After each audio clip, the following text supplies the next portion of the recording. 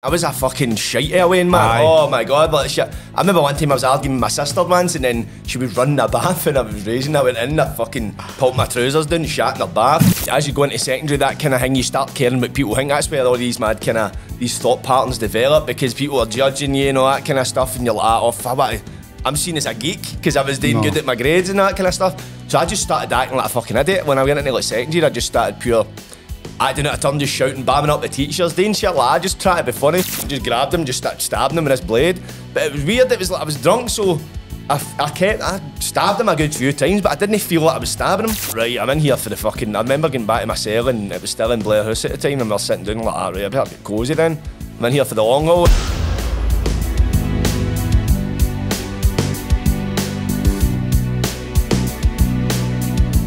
Friday, and we're on. And we're back, Dan. Yes, we are.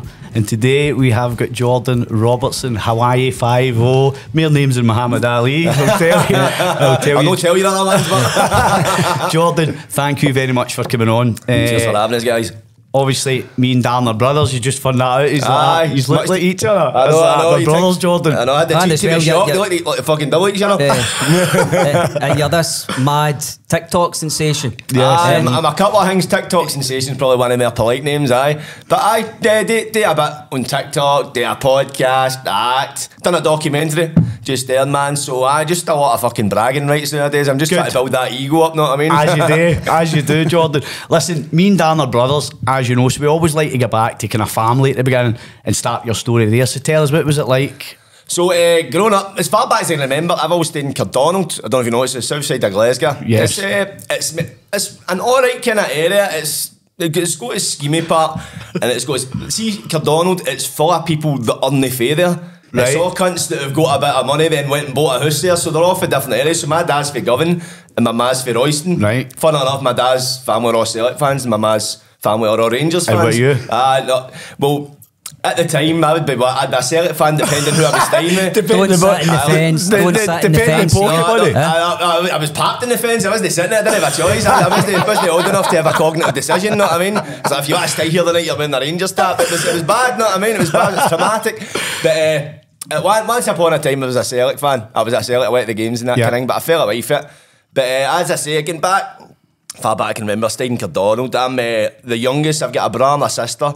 My brother, fucking need to edit this out. I don't know their exact ages. Oh no!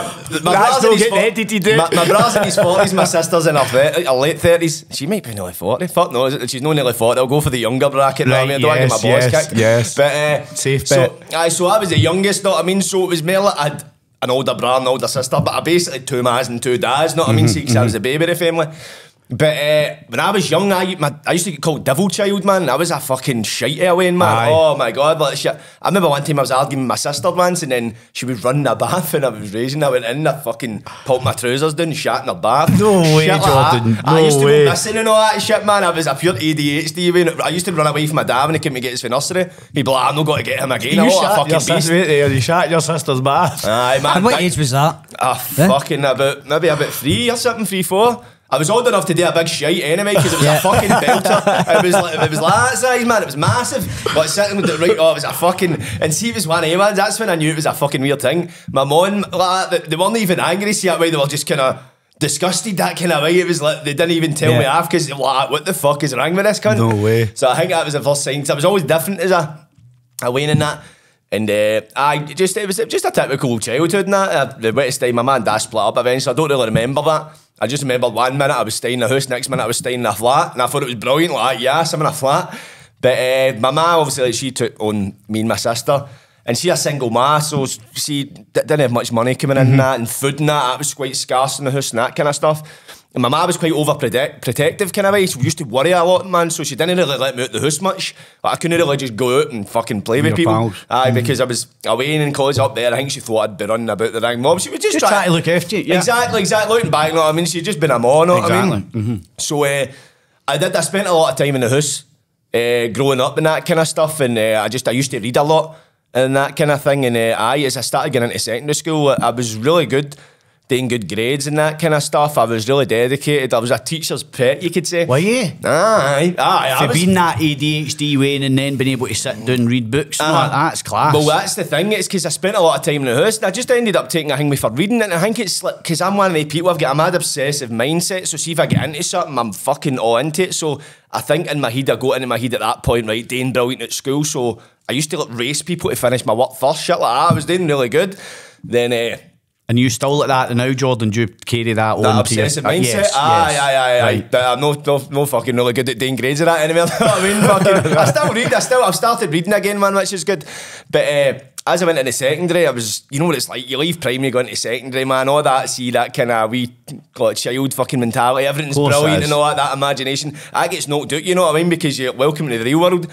So I went in and I did get a bit of a hard time when I went into secondary, just because when I left primary, I was playing Yu-Gi-Oh cards and all that shit, that pure wild imagination. I thought, this is brilliant, and I went into first year, and you know what it's like, you go into secondary, suddenly it's just a different ball game.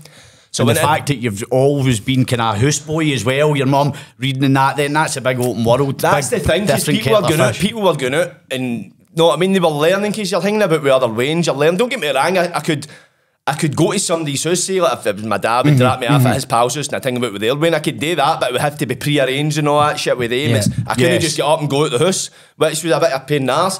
So if somebody was out doing something, let's say if like, his mum and dad was away out for the night or something, then I couldn't go there. So times I would get to the Friday and that, then I'd be like, I can't leave this house, and it was kind of fucking, it was like... And you think the thing is, sorry Dante, and folk think that isn't bad, just starting a house, but that can be hard. See, when all your mates are outside. I remember when we were younger and you were ground again, your mum and dad would just try to look out for you, but we did get out quite a bit. There were times when you weren't out and see that stuck in, that can get to you. That can get to you. Even as a child, when you don't think it is, you're not getting the same kind of skills that the rest of the Waynes are going to get when they get into secondary school. Exactly, like interaction, you need to interact with people, you learn, that's how you kind of grow in that. I was spending a lot of time myself. My sister, she was much older, so she could come and go as she pleased. Right, so okay. It wasn't as if we were in similar age groups, I could hang about with her. I was a lot younger, so my sister built a lot. My ma worked night shifts, so if she wasn't out working at night, she was in her bed sleeping, which is fair enough. I worked night shifts, so you're just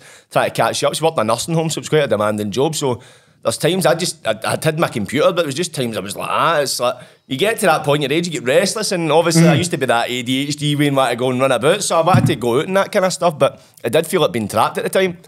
But as I went into secondary, you know, as you go into secondary, that kind of thing, you start caring what people think. That's where all these mad kind of, these thought patterns develop, because people are judging you and all that kind of stuff, and you're like, I'm seen as a geek because I was doing good at my grades and that kind of stuff. So I just started acting like a fucking idiot. When I went into like second year, I just started pure acting out of turn, just shouting, bamming up the teachers, doing shit like that. I just try to be funny so people would... Was that just to get attention, you think, mate? Because obviously you had that kind of secluded kind of childhood, basically. Aye, that's exactly like, because I was seeing it in school, because at school, like you go into secondary, it's like, well, and you're in primary, you've got there's 2 classes in your year, and you pretty much know everybody, and everybody knows you because it's such a small, it's like 30 people in a class, there's 2 classes. When you go into secondary, there's so many more people, and obviously you're getting older, you're going through puberty and all that, and you're wanting birds to like you, know, but I was seen as like a geek and all that kind of thing, so I was like, no, I want to get attention. That was your way to change your image, flinging a rubber, shouting. Doing stupid shit, just acting like a fan, and just getting people to laugh. I can relate, because that's the way I was. Nah, just I'm sure we've all done it at some point as well. 100%, it was a class clown, but that class clown gave me an image, and I fitted in that group. That was Jordan. Aye. Are you with me? Aye, exactly, man, the cuss of the name. But, so when I started getting into second year, I kind of just lost interest. I was like, these teachers, I think I'd built myself up as these teachers, they're the be all and end all of knowledge, they know everything. And I was like, wait a minute, a maths teacher just knows maths because they've studied maths, and as you go on with other subjects, I'm like, they fucking cunts don't have a clue. That was my thinking at the time, so I was like, fuck this then. Like second year, usually cunts fuck about going to second year, then they start taking it seriously. I done it the other way about, so I took it seriously till second year when it mattered, going into third year, and I was like, fuck this. That's mad, isn't it? They were even saying they were actually going like that to us at some point, like, what the fuck are you doing, like the teachers and that, and I was like, I just didn't give a fuck. I.e. you're wasting your talent here, Jordan, what you doing? Aye, so I never had that, I never had the talent. I was dyslexic as well, so I was just able That's just you. You've no talent. Blushing a wee devil. Don't get me wrong. Like, the conversations they had they were small, because after that they just get fucking fed up with me, and then it was just punishment exercises, get out of the class, all that shit. But it was so how did that affect you? Because obviously your mum knew about this. So how did that? She was affect your mum, it was running about that. Was She her was reaction to that? Because she was a protective one, wasn't yeah, she? because you were this child, you done really well at primary school, then you went into secondary school, and it just went fucking Pete Tong, basically. I don't think she really had much of an idea, because I never told her anything that I couldn't. See, you know what it's like with working class families, there's a lot of stresses and that and house and that kind of thing, and I felt as if I couldn't speak to them about my problems because I always get moaned at. That was what I thought, is that how I'd felt it, I'd built up in my head. So I would pretend everything was rosy. But around about that age of 13, 14, first, second year, I was able to go and start hanging about with people. I could go and hang about, I'd say, listen, I'm going to so-and-so's house, but I'd leave my own 2 feet, which was a big thing. But that's when I started hanging about with like kind of gangs and that. So was that the gang fighting thing? And I was like, this is brilliant. I thought I was the man, know what I mean? That kind of fucking feeling and that.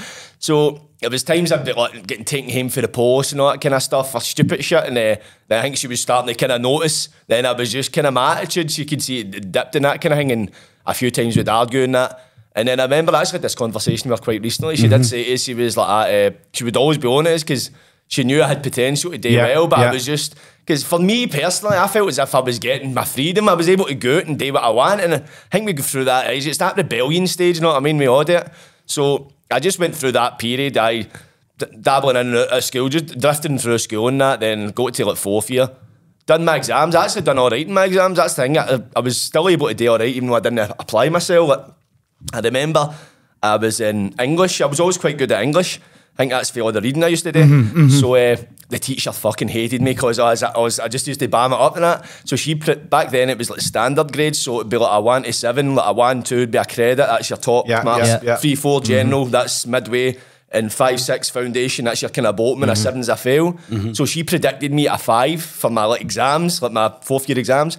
And I got a 2, I got a credit, and I went back into the class. Now, I didn't say the word get it up you, but that was my kind of, you predicted me a 5. She was like, listen, she's like, I know you've got the skill, but she's like, you just don't apply yourself. Then I came back, hers was a credit class, so when you went, I think it's when you went in a 5th year or something, or if you went back after the exams, you would get put back into that class if you got a credit mark. So by rights, I should have went into that class. So I was like, I'm going back for 5th year because I didn't have a job. I didn't have an idea what I wanted to do. So I was like, I'll go back to school. I'll get some laugh. Another year of bamming the teachers up. Obviously, 5th year when it's all serious, people are trying to get like hires and all that kind of stuff. So everybody's knuckled down. Every kid's matured. Yes, I was still pure like immature. So I went back, and then she just went like, listen, this is a credit class, but I don't want you in my class. Fucked us at the class. Really? My arse didn't even hit the seat. Nah, I popped us in the next class, and it was an art teacher, and she just didn't like it. Because I had to piss out them, know what I mean? Aye. People were sitting knuckling down, I'm trying to get a laugh. It's what, 5th year, couldn't you get the blue ties? The prefect badges. Aye, all that shit. They're all knuckling down, I'm sitting trying to get a bam up, packed to the front. So 5th year didn't last very long, and I get invited to leave. Invited to leave. Leave the class or leave school? Well, they says I was just fucking about, and then there's like a pastoral care teacher. Her name was Mrs. Black. She was like, right, we're not basically tolerating this shit. Like, you don't need to be in this school. It's no by law. We can pop you out, know what I mean? We don't have to go through a procedure. And she says, but she worded it in that way, like, oh, if you leave, you're actually making the decision to leave if you decide. See that way, just put it on me. Yeah. Obviously. All that. So I end up just fucking patching it, and then she's like, phoned my ma saying, right, he's made his decision, he's left the school and all that shit, man. So that was me, but I was like, right, turned 16. And that way, you turn 16, you're like, you can't tell me what to do. I'm fucking 16, I'll do what I want. Aye, so that was me going about out. And it was round about that time. I didn't really drink. During my teenage years, I drank once when I was like 14. And it was like a 2 litre of Pulse cider, that's what it was. Fucking horrible. I drank it, I was mad with it, I was steaming. I can't remember anything. I was like, never again. That's what I was like at the beginning. I used to get the cider when we're talking, and everyone starts in the cider. Was steaming, but just to fit in. But then that soon the drinks got a wee bit. Pulled it out and came back. Yes, that's what I used to do. That's where the good acting and they all used to do. Come from, you know what I mean? Everybody in the gang used to then keep an eye on me. Like my mates, where's he going to the toilet? Mate, you pulling that out? No.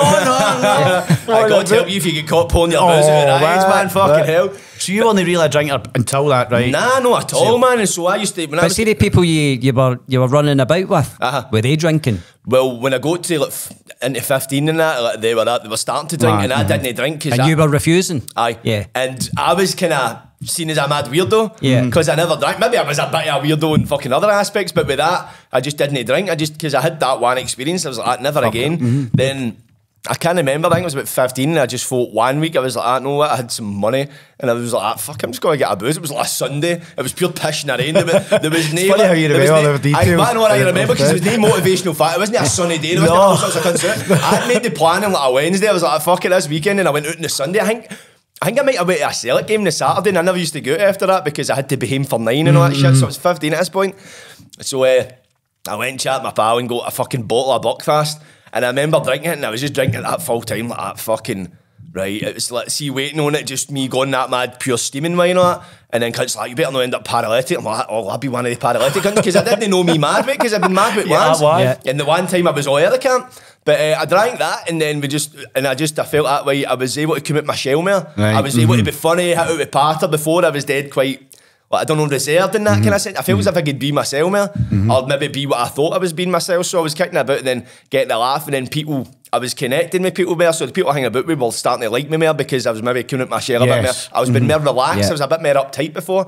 So for then, I just started getting a drink and that.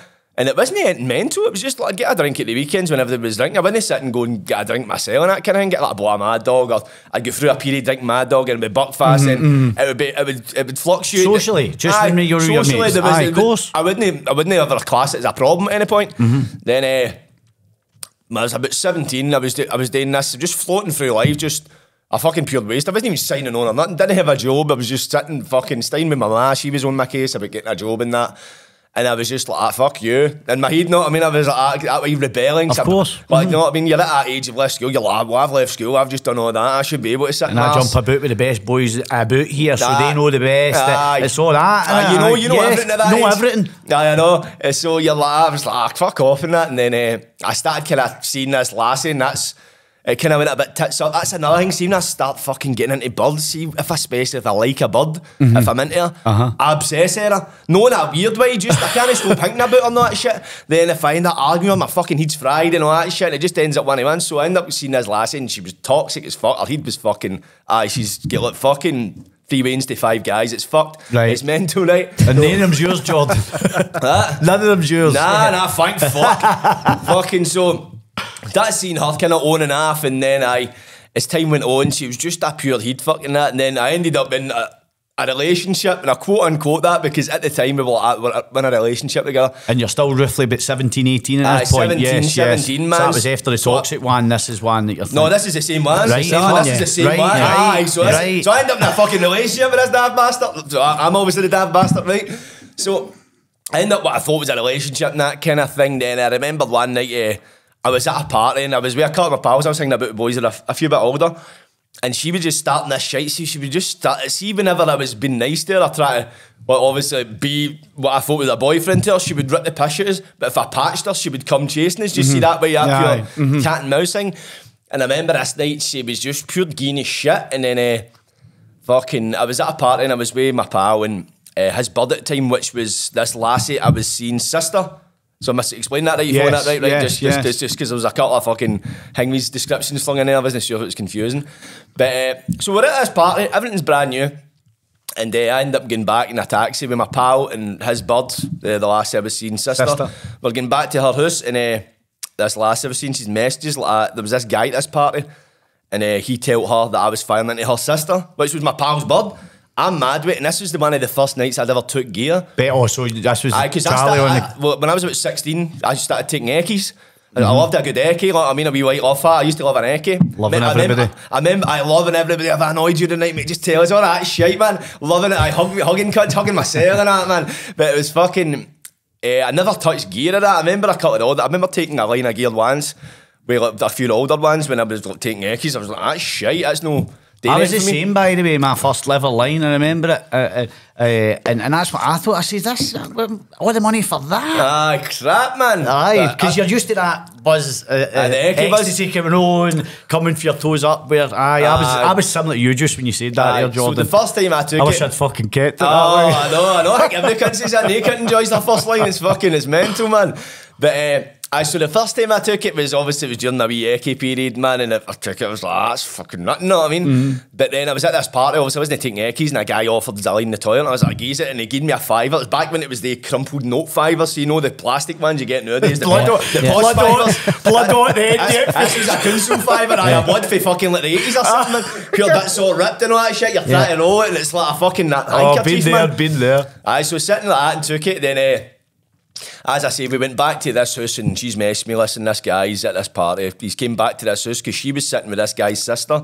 So this guy came back and said that I was finally into her sister. So I was like, right. And I says to her sister, as I was there, she's like, what the fuck's she talking about? And I've tried to phone her and she's fucking like, I don't care and all that shit and all that, hanging up the phone. And I was like, right, I'm fucking doing that, cunt. So I used to carry a blade on as a lockback at the time.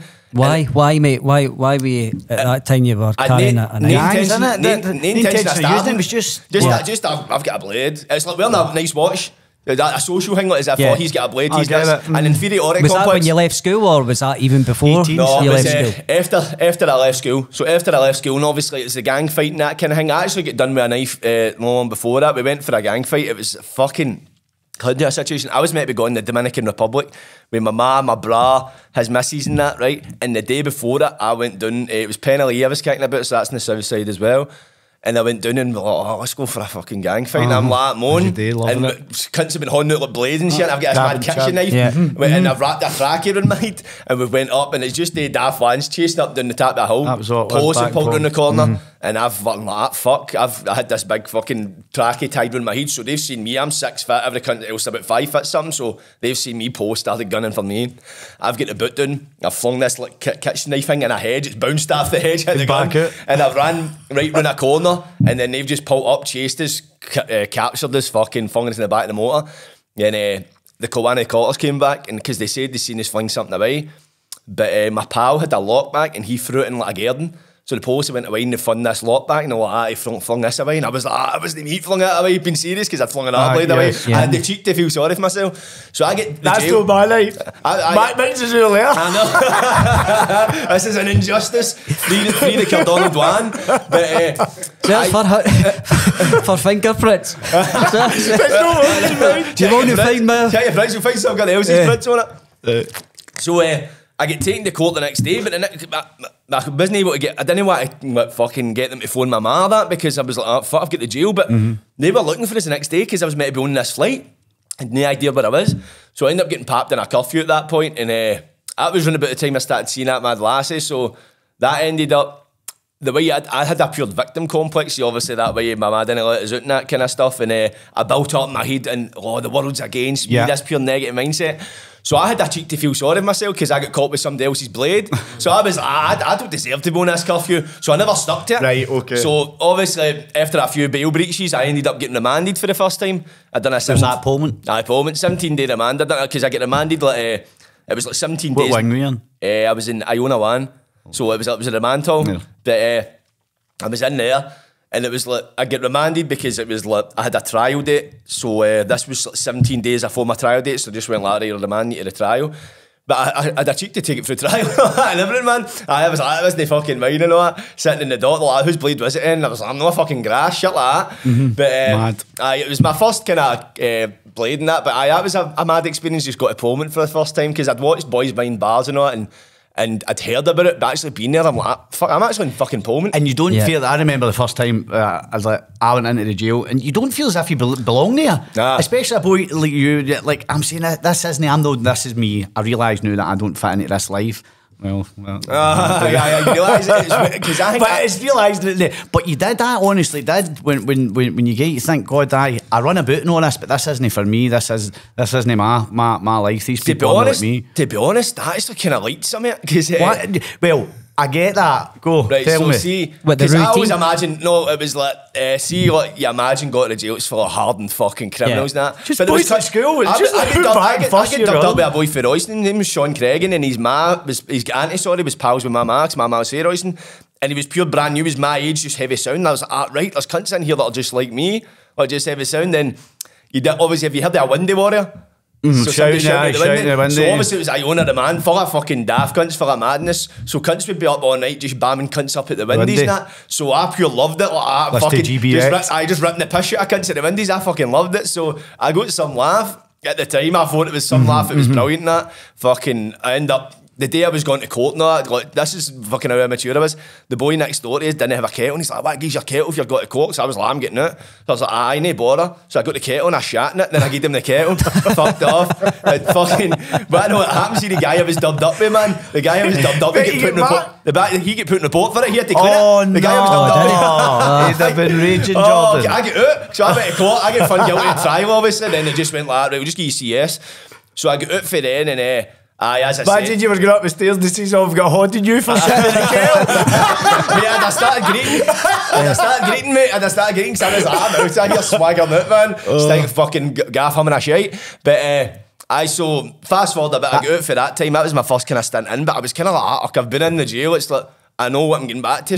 Was this, sorry Jordan, was this while you were still going with that bird, or is that? So I'd kind of started seeing it at this point. I get the jail and that, and that's when I realised she wasn't any good. She was trash, man, because she was just, I was going with my pals and shit when I was in there. And there's no as if there's no as if in a relationship with her at the time, but the way you must have cared about her because you felt hurt enough when you were getting accused of going with an earl bird to want to do a guy for that. This thing with the knife, this happened like a period before that. So say this was about August, this happened with me getting killed with a knife, got a lot of Poland for the first time. Yeah. So fast forward to like a month later, this is getting into the January 2010 when I'd kind of started end up in a relationship with her. So I take you back to, I was just going back into this house with my pal, his missus, which is this lassie's sister. So they were getting in and obviously she's saying, this guy saying, you're batting into my sister. Yeah. So I'm like, I'm doing him because I had a blade on us. So, and see, to be honest, if I didn't have a blade on us, I'd have went and got one because I was just that mad. What I know is, I think she just annoyed me to a point where I'm like, somebody's getting it. So I walked into the gaff. It was literally just round the corner for the house. I'm banging the door and that kind of stuff. And then her pals came to the door and I was like, tell that fucking prick to come out here and that. And she's like, listen, go away. So he kind of laughing because she knows I'm not a bad cunt, you know what I mean? So he's ended up appearing out. And then I'm like, I fucking get out here and that. And he was like, what are you talking about? Actually, I'm like, you're fucking saying this and that. Then it was appeared back and forward. And he was like 21 at the time, I was 17. And he's just ended up, he's had enough of he's like, I'm fucking punching this cunt in. So he's flew out and cracked us. And the minute I've just grabbed him, just started stabbing him with his blade. But it was weird, it was like I was drunk, so I stabbed him a good few times, but I didn't feel like I was stabbing him. It felt like, I don't know, I'm not getting him. I don't know, I thought it was because I hadn't stabbed him before, so I didn't know. I thought it was this big dramatic thing. You go, my God, like, you seen the films?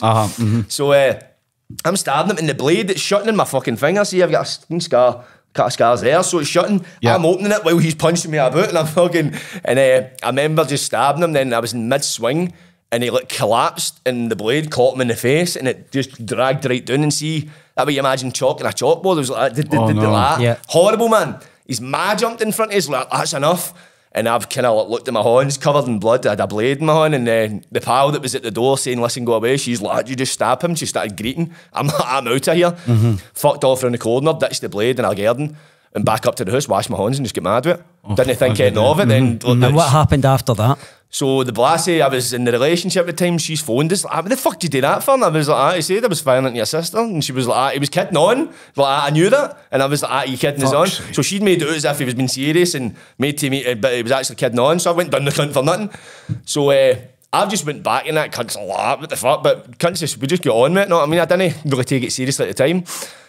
Then I went home and I remember waking up the next day and I was trying to convince myself, I just fucking stabbed the cunt as if it was like a pure a pride thing, but it seemed deep down I was like, what the fuck did I do that for? It was like, see that way I was just trying to make it look back then in that mindset, you think it was brilliant. You try to put your mind in with your pals, however you're in their house and you've still got this young boy that doesn't want to be doing fucking shit like that deep down. That isn't you. Aye, definitely. And so you're trying to, I'm with you. Because you're thinking, you hear the stories, this cunt's a mad bastard, he's done this and that, and you're thinking, I'm thinking, well, I've done that. But at the same time, I was sitting kind of like, I was keeping myself on, and a few days later, the cotters came through the door. I jailed us, man. Did you get fully committed for that? Charged with attempted murder, 17, Then, wow. Let's take that back, by the way. So you're 17, right?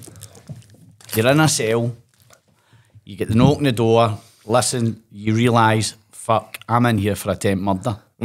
what is the feeling? What's running through your head at this point, Jordan, by the way? I didn't really know. It's see, when I went in, when they interrogated us, right, this is the first time I'd had a police interview. Yes, with the tape. So all that shit. So I thought I could outsmart them. So I made up this cock and bull story. Most cunts no comment. I made up this story saying he came at us with a blade. Oh, so you a full rigmarole rather than no comments. Defended myself and all that shit. I'm like, no, I'll talk my way out of this. Fucking buried myself, mate. Book. Buried myself. You know what I mean? One of the books you used to read you. Because he's done this good cop, bad cop shit, and I literally must have given him the easiest shift they had that week, honest to God, man. So I get charged with it, get remanded, because of my previous with that knife back in August. No bail. So I went back up to Pullman, and I was kind of like, and at this point, all the under 18s had moved into Blair House, so this was a kind of under 18 hall. So I moved into there, and I was like, right, attempt murder, but it never really, I don't know the seriousness of it, never sunk in. I was like, I'll get maybe a year or two at this. 2 years or something like that. That's what I was thinking at the time. Then fast forward, obviously that lassie that I was seeing, she'd fucked off. She ended up getting pregnant in another cunt for even get fucking got my indictment, know what I mean? She didn't fuck a bit. But she didn't. Nah, did she fuck, man? She was up the duff before my fucking court papers were up, man. It was mental. So, but I'd kind of like, right, I just thought, fuck it. It never really affected me that much because I think I just thought, I've got much more fucking bigger fucking fish to deal with, you know what I mean? So when it was going to court, I went to the High Court. So at that point, I got a QC, and they were explaining the process. So it was a big, quite a serious case, and he was like, right, the QC, his name was Tommy Ross. He came and seen, he's like, right, what do you expect? What do you think you'll get for this? I was like, maybe about fucking 2, 3, 4 years, maybe. And he's like, I'll be honest with you, mate. He's like, you're looking at about a 6 or a 7, fucking bottom. And I was like, that's when I kind of went, fuck. That's when I kind of realised, I was like, I'm fucked here. So, as I'd said, I'd had a lot of statements. I'd been stuck in left, right and centre, and plus I'd stuck my cell in. So, he's like, trial's not looking good. So when it came back, they dropped it to an assault with severe injury, permanent disfigurement and danger of life, which is basically... Did that get dropped to a summary then, or was it still High Court? No, it was still High Court. The only reason, see, when attempt murder, they need to prove you tried to murder somebody. Right. Whereas assault with severe injury, permanent disfiglement and danger of life, it's basically the next step down. It's just as bad as attempt murder. So I went up and I ended up pleading to it. And when I went up and get sentenced, it was the day after I turned 18, so it was the 10th of June I turned 18 on the 9th, and I went up and I got 4.5 years. So 4.5 years with a 2-year extended, so basically I would 4.5 years, I would do 3 years at it, then rather than being out in licence for a year and a half, I was out in licence for 3.5 years. Right. So I got that and I was kind of right, and see, because I'd been on demand for 5 months, I was kind of glad to get it done, because by that point I built it up, right, I could be getting a 7 here, I could be getting this, so when 4.5, the QC kind of prepared us for it. So the listeners know, when you go, so when you've done your 5 months remand, and then does that get taken off your sentence then? It gets backdated, so rather than, so say I get 4.5 years in June, or July, sorry, it was July, so was it 6 months? It was June, sorry, right, I'll say it again. So when I get sentenced in June, I pled to it in May, so it was June the 10th, so I'd been on remand for 5 months, so basically the sentence started for the January, for when I first get remanded, so the 10th of January was the date they were classing it, so that's, you get your back date. Right, I've got it now, so my lib date was 10th of January 2013, so when I went back, I was kind of like, right, I'm in here for the fucking, I remember getting back to my cell, and it was still in Blair House at the time, and we were sitting down like, right, I better get cosy then. I'm in here for the long haul. It's like, wow. Back then, 2010, then like in 2013, it was an odd number to say, because it's like, no, if you're talking about 2026, you're like, you don't think about it, it's not in your peripheral vision. Back then, I couldn't really see it. So a week later, I turned 18 by that point, so a week later, they fired us up to the over 18 hall, so that was Iona 3. That's where all the long-termers were, that's like all the lifers and that were, the big boys hall and that. So I went up there, and that's when my sentence really kind of began. And I still had that kind of young guy mentality on, see that immaturity I talk about and that kind of stuff. And that's where it get kind of ironed at me, because that's like your way older cunts that are doing longer sentences, they can't be arsed with that shit. Yeah. And I say, I take a lot for being in there, man, because I did learn a lot about maturing and just fucking life and shit like that. Life, I mean, skills. Because if you're in your group of people you're hanging about for the scheme, they only know they've only learned what's going on about them. Like, these are people from all different walks of life and that. Obviously, you get the screws and that. You've got many opportunities to kind of grow if you choose them. So I remember just being sitting at one point. I was like, right, I've got another few years in here. I was like, right, I may as well fucking just hammer the gym and have something to show for it. I wanted to go out and be massive because people weren't going to see us for a few years. We've gone back to I want people to see me. The ego. So I credit myself with that because, as I say, I had a pure negative mindset back then, but I'm thinking, well, that was quite a positive way to look at things. Like, I'm not going to waste this time in here. I'm going to at least get something at it. So I started pure just smashing the gym, man.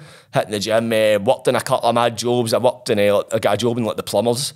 It was like wee plumbers work party and that. Fannied a bit in there. I got a job in the barbers. I cut hair for a bit, aye. Were you? I cut hair for a bit, man. Aye, it was fucking... I enjoyed that because I wanted to be the Nicky Clark of Pullman, know what I mean? I was shite, right? I was shite. You never sat in the shock and show, did you? No, I gave that cunt a haircut once and cracked him, but... Aye, man, it was a mad, right? So I went up, I was shite at cutting hair at first, right? And then... the very first guy I get a haircut was a guy for governor, and it was like, and he sees I was cutting his hair. I didn't have a clue what I was doing, and as he'd been going on, he's telling me, he's like, oh, I just got my ID and that. My man and that just get their ID sorted. I've not seen them since I've been in. My man with me, bro, and I'm fucking this cunt's hair up. And I'm like, shit. I've had to get the barber to come out and fix it and all that, man, and I felt terrible. So as time went on, I eventually got better. And I'm like, cunts are going to be queuing up waiting for me to cut their hair. And they eventually did, which became a pain in the arse because I was like, this is brutal because you're not getting paid any extra. You're just getting paid £7 a week. You know what I mean? So for imagine if you've got a barber that's on his feet all day. Nicky Clark. So one day this guy came in and I was cutting his hair and that. And I'm like, where are you from and all that stuff? And he's like, I'm from Hamilton and that. And I'm like, do you know so-and-so from Hamilton? So I used to go to the gym in my hall with a couple of boys from Hamilton. And he says, I know one of the boys. He's like, I'm actually in. I fucking battered his fucking nephew with a golf club. I remember this boy talking about it. I was like, all right. And I'm cutting his hair. Then I started that ego thing coming in. I was like, I can't get back to this hall and go and do a workout with him if I've just cut this guy's hair. Like, it's not I just something in me. I was like, nah, I felt I had to act. So, but I'd been gaining my haircut, been all right with him. So I was like, right, I need to do something here. This is going on in my head whilst I'm cutting his hair. So I'm like, right, what the fuck do I do? And then I was kind of like, I'm going to punch him. And I'm like, right. So I'm cutting his hair. So as I'm cutting his hair, I've started kind of getting wee digs in at him. So you kind of prepare him. I'm trying to build myself up to doing it. So I'm kind of trying to get a bit cheeky with him whilst I'm cutting his hair. So I eventually finished cutting his hair. Then I was like, right, me and mate, I've got some shampoo for you, banging shampoo and all that. So he's walked in, his hair's soaking wet because he's washing his hair. And I've shouted him in the toilet. The toilet's a fucking bottle. This is the width of the toilet. I imagine that's the toilet pan there, that's the door. So I've shouted him into this toilet and he's like, pure buzzing with his haircut. I've just turned around, went bang and cracked him. And it was like, I've never seen somebody look more fucking shocked in my life. I was shocked. And then all the cunts that were cutting hair all stopped and were looking. And then he's kind of like that and walked out and tried to run out the barbers and all that, man. And and he fucking the screws. Like, what the fuck's going on, that, man? But that never came yet. But at the time, it was They still let you cut hair after it? The cunt's haircut was a belter, I know what I mean? I gave him a pure good haircut and punched him. He must have been like that, know what I mean? Fatberg, yeah, I can't attack next time, know what I mean? But I think I get sacked for like a week and then broke back because, as I said, I was a Nicky Clark opponent, man. You can't sack the talent. Yeah. But eventually I get sick of cutting hair, then I got a job working in like the pass, so in the hall it's called the pass, man. You get opened up all day, you get to serve the dinner, so you get all the extras, all that shit. And I was liking that, man, so I got that. Actually, it was a funny story with that as well. So the boy I was talking about for Hamilton, Australia, he was on the pass, right? So he had a phone, and he also had steroids. So I was into the gym at this point. I was like, right, I better get one of these roids and that. So he's like, right, I'll give him for how much? So I had no money to my name. So obviously in the jail phone, you can't speak about this shit because they listen to the calls. So he's like, I'll give you a shot of the phone if you want to go and get a hold of somebody. So you'd get nights, you would have rec, which is recreation. So obviously be opened up for pool and all that kind of stuff. So we'd only get it every second night. But see, because it was a long-term hall, they give you a bit more privileges in our hall. So on the nights you didn't have rec, you could get somebody in that was on your side into your room for the period, the duration of rec. I'm with you, I've got you. So one of his pals was a few doors down for us, the boy for Hamilton. So his pal had his phone. He's like, I used to just get a dub up and you can use the phone. So I've got it and I'm phoning my mum asking for money for fucking steroids and that. She's like, what, fuck off. That was the bolt and that. But he's ended up fucking, I'm phoning cunts pure like that. I was like 18 at the time, so I'm like, I'm sitting in the jail on a phone and all that. As if I'm the boy. I got a shot at somebody else's phone, like I'm the kid, you know what I mean? So he's ended up just going like that, right? The boy whose phone it was, he's like, right, just you keep that in there the night and I'll get it off you tomorrow. Something like that sound. So the next day, fucking, well, I was meant to be doing, see, you would do programs in there. So, see, when you're doing a long-term sentence, you can apply for parole. So a long-term sentence back then, 4.5 year, you would do 2/3, which is 3 year. Right. But you can apply for parole and get out halfway through your sentence. In order to do that, you need to complete like offending-related programs. So basically, like, they look at your offending behaviour and you need to work to address it. In order to, just to show you class work, i.e. in with people, yes, that kind of stuff, the coursework and stuff. So I was doing one called Constructs at the time, which is decision-making courses, right? So I was meant to be going to that in the morning. Never got opened for it, and I hit the intercom. I was like, what's going on with this? And the route basically taking doing it. It's no running now. We don't know what's going on. And I was like, this is fishy as fuck. Something and then I'm sure I heard, I was like, I thought I could hear like dogs walking. I was like, shit, they've got the dogs out. So I just immediately, I had a big bag of protein that hadn't been opened. I grabbed the phone, it was under my bed. Now I put it under my bed at first. I was like, I was looked about, is that the right it's a place bed, to it's put a mattress like this. It's like you lift it up, I'm like, what the fuck did I put? I see that white shit, and I seen this bag of protein. I was like, fuck it. I grabbed a bag, put the phone in the bag, ripped the protein open, and just stuffed the fucking phone into the bottom of the bag of protein. Shut it, and just sat. About 10 minutes later, doors open, fucking 2 dogs and 2 screws like that. We're searching all the halls, we're searching all the rooms. So we're going to search your room and hear about tales about like nothing. And they've went and searched it, man. So I've been, they sit you at the door and they go through everything, man. And I was looking about and like every cunt was out in the hall at there was like about 30 handed screws searching the full hall. I'm like, fuck, looking at cunts, man. Cunts are getting caught with all sorts. And I seen them and they've searched the room and it was a woman and they had a wand. One had a metal detector wand. And one didn't have it. So one was in the search and one was wanding. So my bed was at this side and like my unit and that was on that side for where I'm looking in. So the protein bag was there here, but the guy with the wand was going on the left side and the one without the wand was going on the right. So the woman in the right without the wand has got to the bag of protein. She's looked at it and I'm staring at her and she's shaking it. She's shutting it, shaking it about, looking at it again, shaking it. She's getting through the thing. And I was just waiting and her putting her horn and pulling it out. Eventually shook it a few times, shut it and put it at the side. And then obviously they've ended up meeting in the middle and the guy with the wand, he's about to go round. She's like, no, that's sorry, I've done that side. And they've just turned around, left the room, put me back in the room, shut the door, and I was just like, what the fuck has just happened there? I'm thinking, how's she no fun it? But when you're shaking a bag, the heavy things go out the bottom, and the food's coming up to the top. It was a full bag of protein, so that's it was quite a lot of stuff all the way to the bottom. Only reason I opened it was to stash a phone in it, know what I mean? It was just pure luck. I was sitting in the room kind of like that, my fucking room was upside down, everything was everywhere. I was like, I was waiting on them coming back in going like, dickhead, I think we didn't see that. So, and I've eventually been opened up and turns out, see the boy that gave me the phone, he had 2 ounces of hash under his pillow, he got caught with it. So he was on the pass, lost his job, they came in, opened my door and gave me his job. And his phone as well. Imagine he'd been caught with his phone. Oh no, man. He'd been caught with it too. So I was actually, at this point in my sentence, so I was waiting to get my low cat, so it's like when you get sentenced, you're a high cat. So your high category, it's like basically deemed a high risk. So when you get your low cat, you can go to like a more like privileged hall.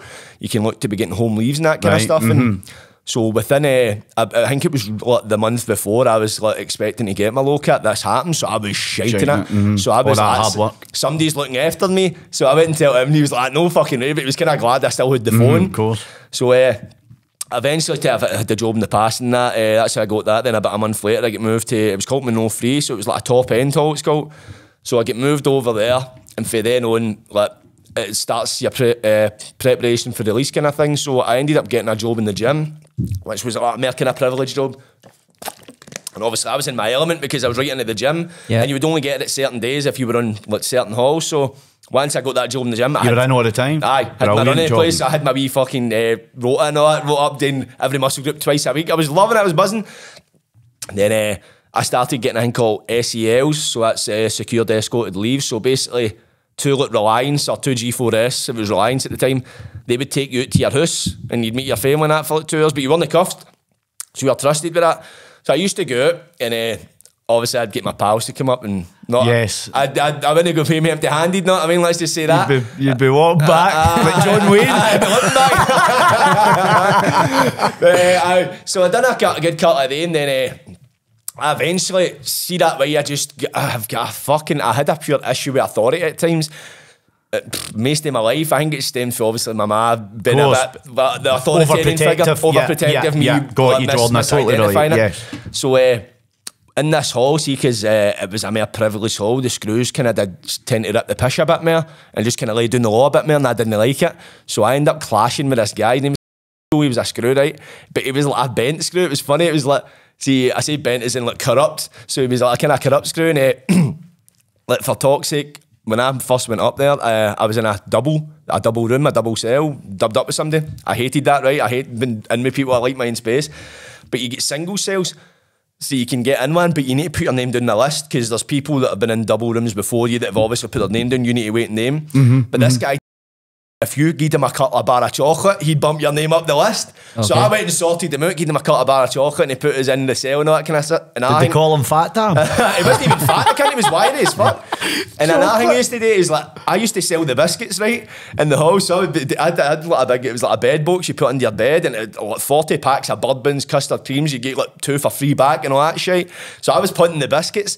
But in that hall, they'd stoked people for doing that kind of thing, because people were running up bills and then going into protection, like running up a fucking chocolate. Protection for? Yeah. How 14 Kit Kats? 3 penguins? You couldn't make it up, swear to God. So you had to be heavy sly about putting the biscuits or the chocolate, because you had one guy had the tobacco shop, one guy had the chocolate shop, I had the biscuits. The biscuits. Aye, so I had the biscuits, and then he tippled it once, and he's like, aye, fucking, you're not be doing the biscuits, so it squared me up. So I had to pay him like a fucking tax, basically. I had to give him a couple of packets of biscuits he used to punt them. So this is the kind of shit that went on, right? So eventually, but I felt he was a bit of a bully at the time. Well, I say a bully, he just used to be, he was the kind of one that would be, he would do shit, obviously, as you say, he's kind of a bit corrupt in that aspect, so he would do things that, you're like, you can't do that, you're a screw that, but you didn't give a fuck. So I didn't like that. So I'm like, we're the criminals here, not you. You know what I mean? So I ended up clashing with him a few times. And then it was one of the ones that it was looking like he wanted us at the hall. So I remember one night I was playing FIFA, and I'm a fucking, honest to God, I'm a chilled guy with a lot of things. See, with FIFA, I'm a savage. I'm shite at it, but I'm not shite at it. The game's fucked. One of the cunts. Yeah. But I mean, the game's shite, no me. So I remember getting beat. A bit like my boy, Jordan. Mate, I don't know anybody that's calm at FIFA. If somebody's calm at FIFA, they're a serial killer. There's something underneath their flipboards. Honest to God, man, some of the states that the Waynes get in with the games now, man, you were one of them. Summoned that rage, I had a demonic rage, mate. So this one night I was playing it. So in this hall, they had like an Xbox out in the hall. They'd have like a telly on a trolley, and you could play it out in the hall, but you couldn't take it back into your room and that. It was just for rec. But you'd rec every night because you were opened up all day in this hall. So I was playing FIFA with somebody, and I get beat, and I was raging. I jumped up and I like kicked the side of the trolley, and like fucking I stormed back to my room, and I didn't know what one of the screws took a note of it and put it in like my fucking notes against my name. Next day I woke up, the screws came in like, you're getting papped at this hall. Slammed the door, papped us at the hall. I was raging, man. Took my lamp and all that off me, shit like that. They came up pure team handy, and it was that Tam Miko and that, so I was like, you fucking bastards. So I get papped out, so my SEL's going outside and that all get taken away for kicking. I get flung out the hall, because you get 3 strikes, and I had 2 strikes for fucking something daft. I can't remember what it was. Pardon me. So I get papped out, lost my job in the gym, everything back on my arse, ended up back up on a free in that. Then I think it was like a 3-month period, and you could try to go back up. So I ended up seeing in the gym, and I was like, listen, just shoot cons and all that kind of thing, man. So I ended up back up the hall eventually. Good. And it restarted my progression. I got my job back in the gym. What a rigmarole to get that. I had to do fucking complaint procedures, all that shit, but I got it. So I was glad I was back to where I was. Then I was coming up for my parole date, so I was hoping for parole, but at the same time as well, it was like, see, because in there, see with parole. So you're 20 at this point, 21? 19 turning 20. 19, 20, so still quite young, know what I mean? Of course. So I was getting up for parole and that, but back then it's like, it's probably still the same now, you need to be getting home leaves, you need to be like, right out in the community in order to get parole, which is fair enough, know what I mean? They're not just going to release you. So that's when I started my SELs back again, getting out there. I get knocked back for parole, so I was like expecting it, but only like 8 months, 10 months till I was getting out anyway. So in my mind, after being in a few years, I was like, I'm out soon. I was buzzing to get my shit about that. So I ended up getting an outside work party. So that was basically a job outside at Falkirk Stadium. So Football Stadium, man. Brilliant. It was like a facilities fucking maintenance or some shit like that. But it was good, man. I went out and you would work like 1 week early shifts, so 8 to fucking 3 or 8 to 2. And the next week you would work like 2 to 8. So I was like in my early, because I was walking about, like they just dropped you off at the front door and you just wandered about. So times obviously after about a week, I was fucking off to the shop and that, because you couldn't leave like the vicinity of the stadium. But They couldn't mistake. You were just pushing rebounds. Aye, because it was one of the guys like You weren't tagged or anything like during that kind of period, no? When you were out, no? Literally, there was a guy that worked there before me that used to go for sunbeds and all and haircuts. Couldn't used to go for a haircut and come back. You know what I mean? A fucking silly bastard. He ended up getting caught with steroids and that in his locker. One of the cunts, I talk about me getting too cosy. This cunt was chilling, man. You know what I mean? So I ended up. Sunbeds, come back. Where you been 10 for 2 weeks? Before you were in Falkirk Stadium. God, say, where have you been? They must have just turned a blind eye. His cunt came back with haircuts and all that. You know what I mean? It's like a cunt clearly didn't give a fuck. But he ended up getting caught. He was full of steroids, right? So he ended up getting like jags strapped off at his butt patch. So he was jagging his cell and came back to the jail, pure hench. Of course. But he ended up putting him in a locker. There was like a row of lockers, right? There's like fucking 40 odd lockers. And he just happened to choose the locker that the boss also used. Wow. So it was an empty locker, but he's put it in, but the boss obviously went to use it and fun all that shit, stuck him in. So I've ended up, I think that was his job I got, in fact. Well, I've been. So, but I've been out, and see, to be honest, at first I was kind of bored at my nut. I was like, right, it's good, but I'm like, what can I do? So no long, it didn't take long for I got a hold of a phone. So I got a phone and I got up to some shit I didn't. Basically, I ended up getting steroids as well. So I ended up with a couple of 100 D-balls.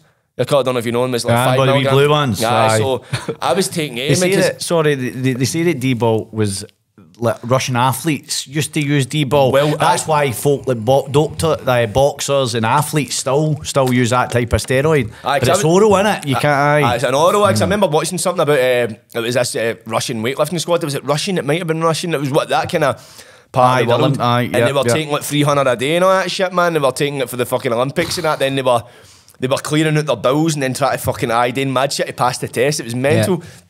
So I got these, and obviously a high dose of these is like 5 a day, 50 milligrams. You work your way up to them. And so immediately I was gubbing 15 at a time. I was I'm like, I get solid, but I was drink loads of water with them as well, man, because they kill your kidneys. Well, that's the thing as well, man. I was gubbing 15, right, and then I was going for a shite, and then I was like, fuck, I've just shut them out. So I gubbing off 15, just mental.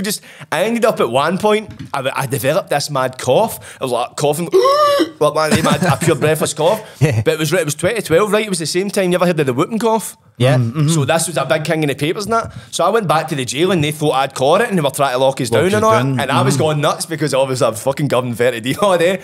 So they eventually let us back out not when they realised it wasn't, man. But obviously I was getting up to some shifty stuff out there anyway. And this is you just about to get released, Jordan? Well, I managed 5 weeks out at this placement, and then they came down one day like, right, we've got some intel, you're up to no good, basically. Just there was allegations that I was bringing stuff back for the cons and that, and they just went like, you're off it, you're getting taken off it, you've got 6 months left, you'll be doing it in here. Pretty much that's what they said, like SEL's off everything. But I got to stay in the hall, so, and I'd gied up my PT job to go and do this, so I had to cheat to go and try and ask for that back. Like, listen, you've been sacked twice, mate, you're not getting for steroids and you went back in the gym? They didn't know about the steroids, that's like, they knew, but they didn't know, they never caught me. But there was allegations, but when I was out of this fucking work placement, I ended up battering into this bird. And well, she kind of it was one of the ones. It was a bit in Bayside, and I was like, I'd been in the jail 2.5 years. So I was the Falkirk physio. She was actually the one that worked behind the bar. So sober, I know. But I ended up battling into her and that, man. And obviously, as I said, I'd been in about 2.5 years, and I've got that obsessive mindset. So I pure fell in love with her. Not winched her once and that, and I was like, I married her. But you have said that. So you always like that with birds, just right body. If I like them, straight away, right into them, yeah. You don't straight away. Depends. It needs to be a special type of bird. It's no. I can lose interest really easily. It's like I'd need to be like into them. If I'm into them, then I'm like, plus I'm into them. You've been in the jail for nearly 3 years. Of course you're going to fall in love with the bird. Seen them at a dicks and arses I've seen in the shivers, man. When I actually got a nice pair of tits, I was like, yes, man. So I obviously ended up battling on her. Then I get taken off at work party, so I still had her number. And I would phone her for the jail and that, and I think she must have been like, what the fuck, mate? No, but at first... Did you tell, obviously you told her that you were in the jail, or she knew that? No, she knew. Because I had to kid my lies, because when they introduced me to that, because I was... Probably was a turn on for her. I think, what I mean? Well, apparently, see the guy, one of the guys I used to work with out there, he was like, it was kind of, it wasn't a supervisor, but it was my supervisor, because I'm out for the jail. Basically, I watch him, you would work with him. So she used to see him before. So I don't know if maybe she would just try to, I'm going with this big country jail, what you going to say that after? Aye, that type of thing. I don't know, it was one of the ones, it might have been. But I'd end up with her number. She gave me her number obviously at the time, and I was texting her when I was in there. Then when I'm back, I phoned her and that. But she was chatting to us and that kind of thing. But I think, I don't know if maybe I had 6 months left, so I was phoning her like pure buzzing to talk to her and that. And I think she was just maybe about like, all right. Then one day I phoned her and she's like, listen, the fucking pogs have just been away from my door about you. And at one point I remember I was on the phone to her, right? Because I used to get her a day shit on her phone. Yeah, of course. But I should have known, obviously, that my calls were getting listened to. So I ended up saying something stupid to her. I said to her, she was like 5 foot something. I was like, you're not tall enough to reach my stash anyway. Something like that, something pure half cuff. Like 2 days later, Screws came in with a bag. And they're like, they opened it and they're like, we listened to your phone call and that, and it was this bag they'd found stashed in a ceiling of a changing room. And it had like, the bag that it whipped out, it was like a phone, a roll of cling film and a tub of Vaseline. But they can't, you want to see him with his face, he's just like, you dirty bastard. So and he's like, I've been listening to all your calls, every one. And I see how he does that look as if I've listened to her fucking doing shit to herself. I was like, fuck. So I get papped out that open hall and I get papped back in LTP. But I don't like to settle, know what I mean? So that was me. So it was my last few months.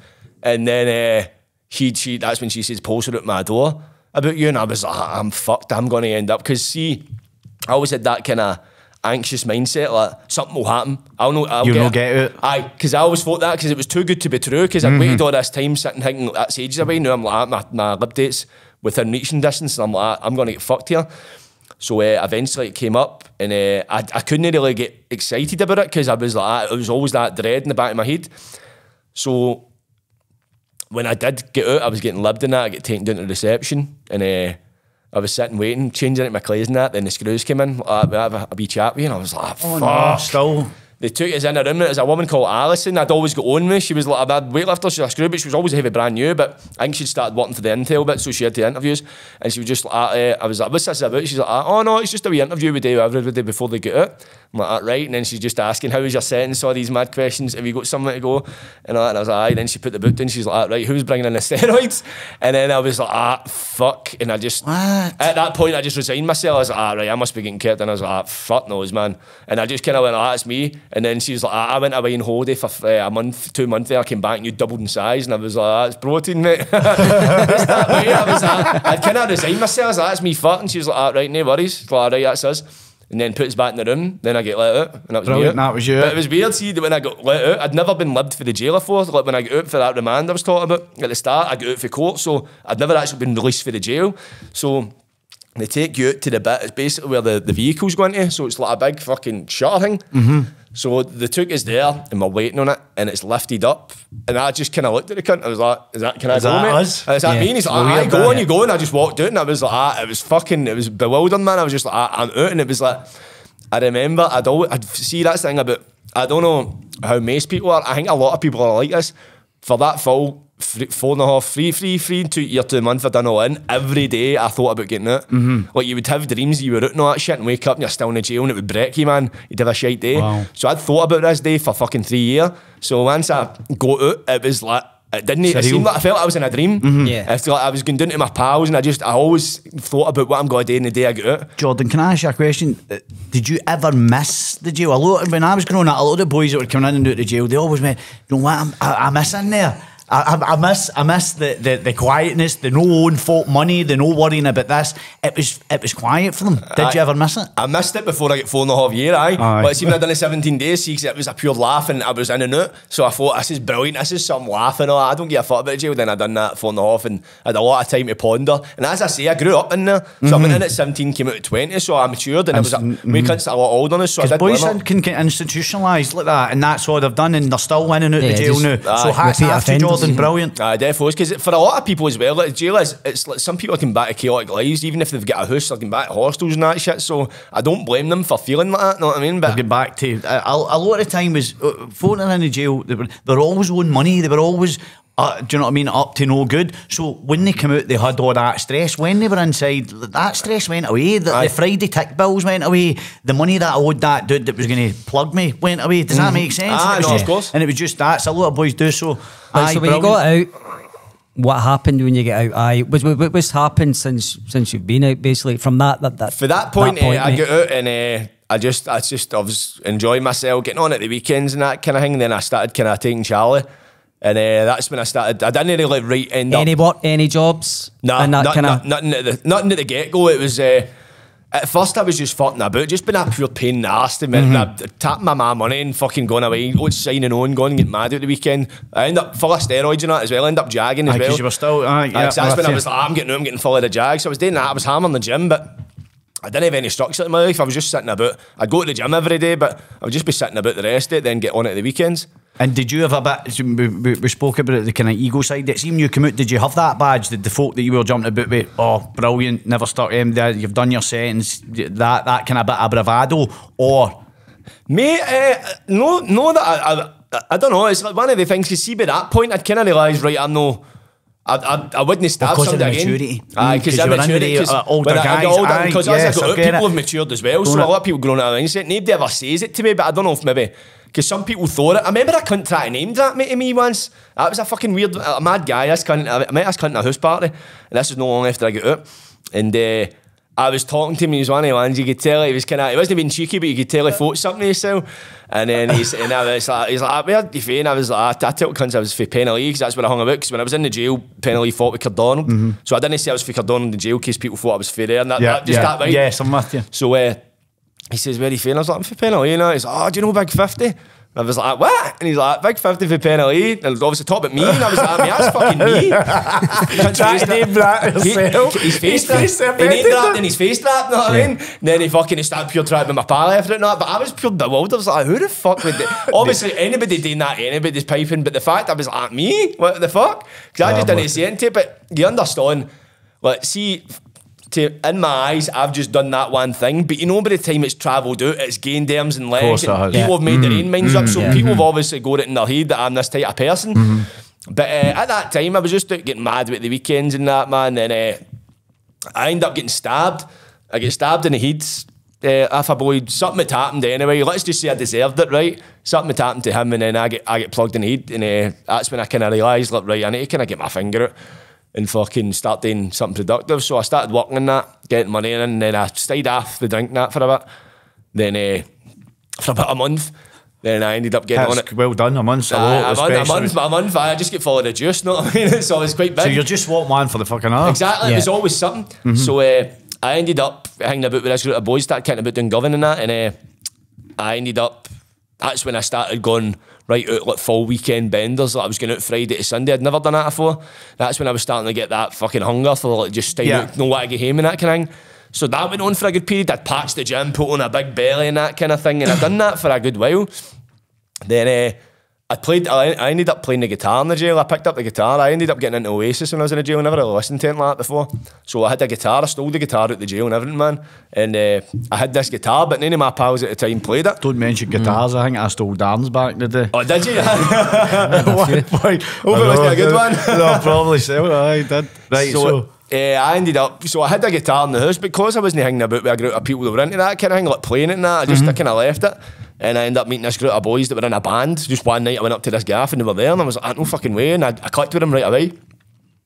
Started kicking about with them, and that's when I was kind of, I was hanging about with between a few groups of people. Some people were into the mad shit, and some people were into the kind of better stuff, know what I mean? So I started hanging about with the boys that were kind of in the band and that, and they kind of gave us the confidence to start writing my own tunes. And then I was like, know what? Because I always thought to myself, like, I maybe it had been an ego thing. Like, see, when I started learning the guitar, I always thought to myself, like, playing live and playing gigs, and I'm like, nah, I couldn't do that. Just visualising. Visualising it, but in my head I was like, I gotta have a word with yourself. The ego was kicking in too much. The ego was too strong at this point. Right. But when I started thinking about it, I was like, know what? I could actually do this, and it gave me the buzz for it. So it wasn't long after that, I ended up, it was the same house I met these boys, and I'd been working in and out of jobs and that kind of thing, but I was fucking a lot of jobs, going in 5-day benders, no turning up and shit like that, so it was quite chaotic. Then one weekend I was in this house, it was 2015, and I was in this gaff on it all night and that kind of thing, and I ended up crashing out, and I woke up in this bedroom, and I've got up and everybody's still on it for 9 to 4, so I'm like, alright, it was a Sunday, so I was working the next day. I was like, fuck it, Sunday sesh. So I've ended up pouring myself a vodka in that thing, sitting drinking it. It was like 5 minutes after waking up, and I've heard the door, somebody banging the door. There was a police at the door. So obviously the boy who owned the house, he was mad with it, and he's like, get to fuck. He'd his Wayne, and there was another guy whose Wayne was there. They were in the bedroom. So they were in the bed, like, they'd been out with the Waynes before, then ended up mad with it and came back to the house. So the Waynes were in the room.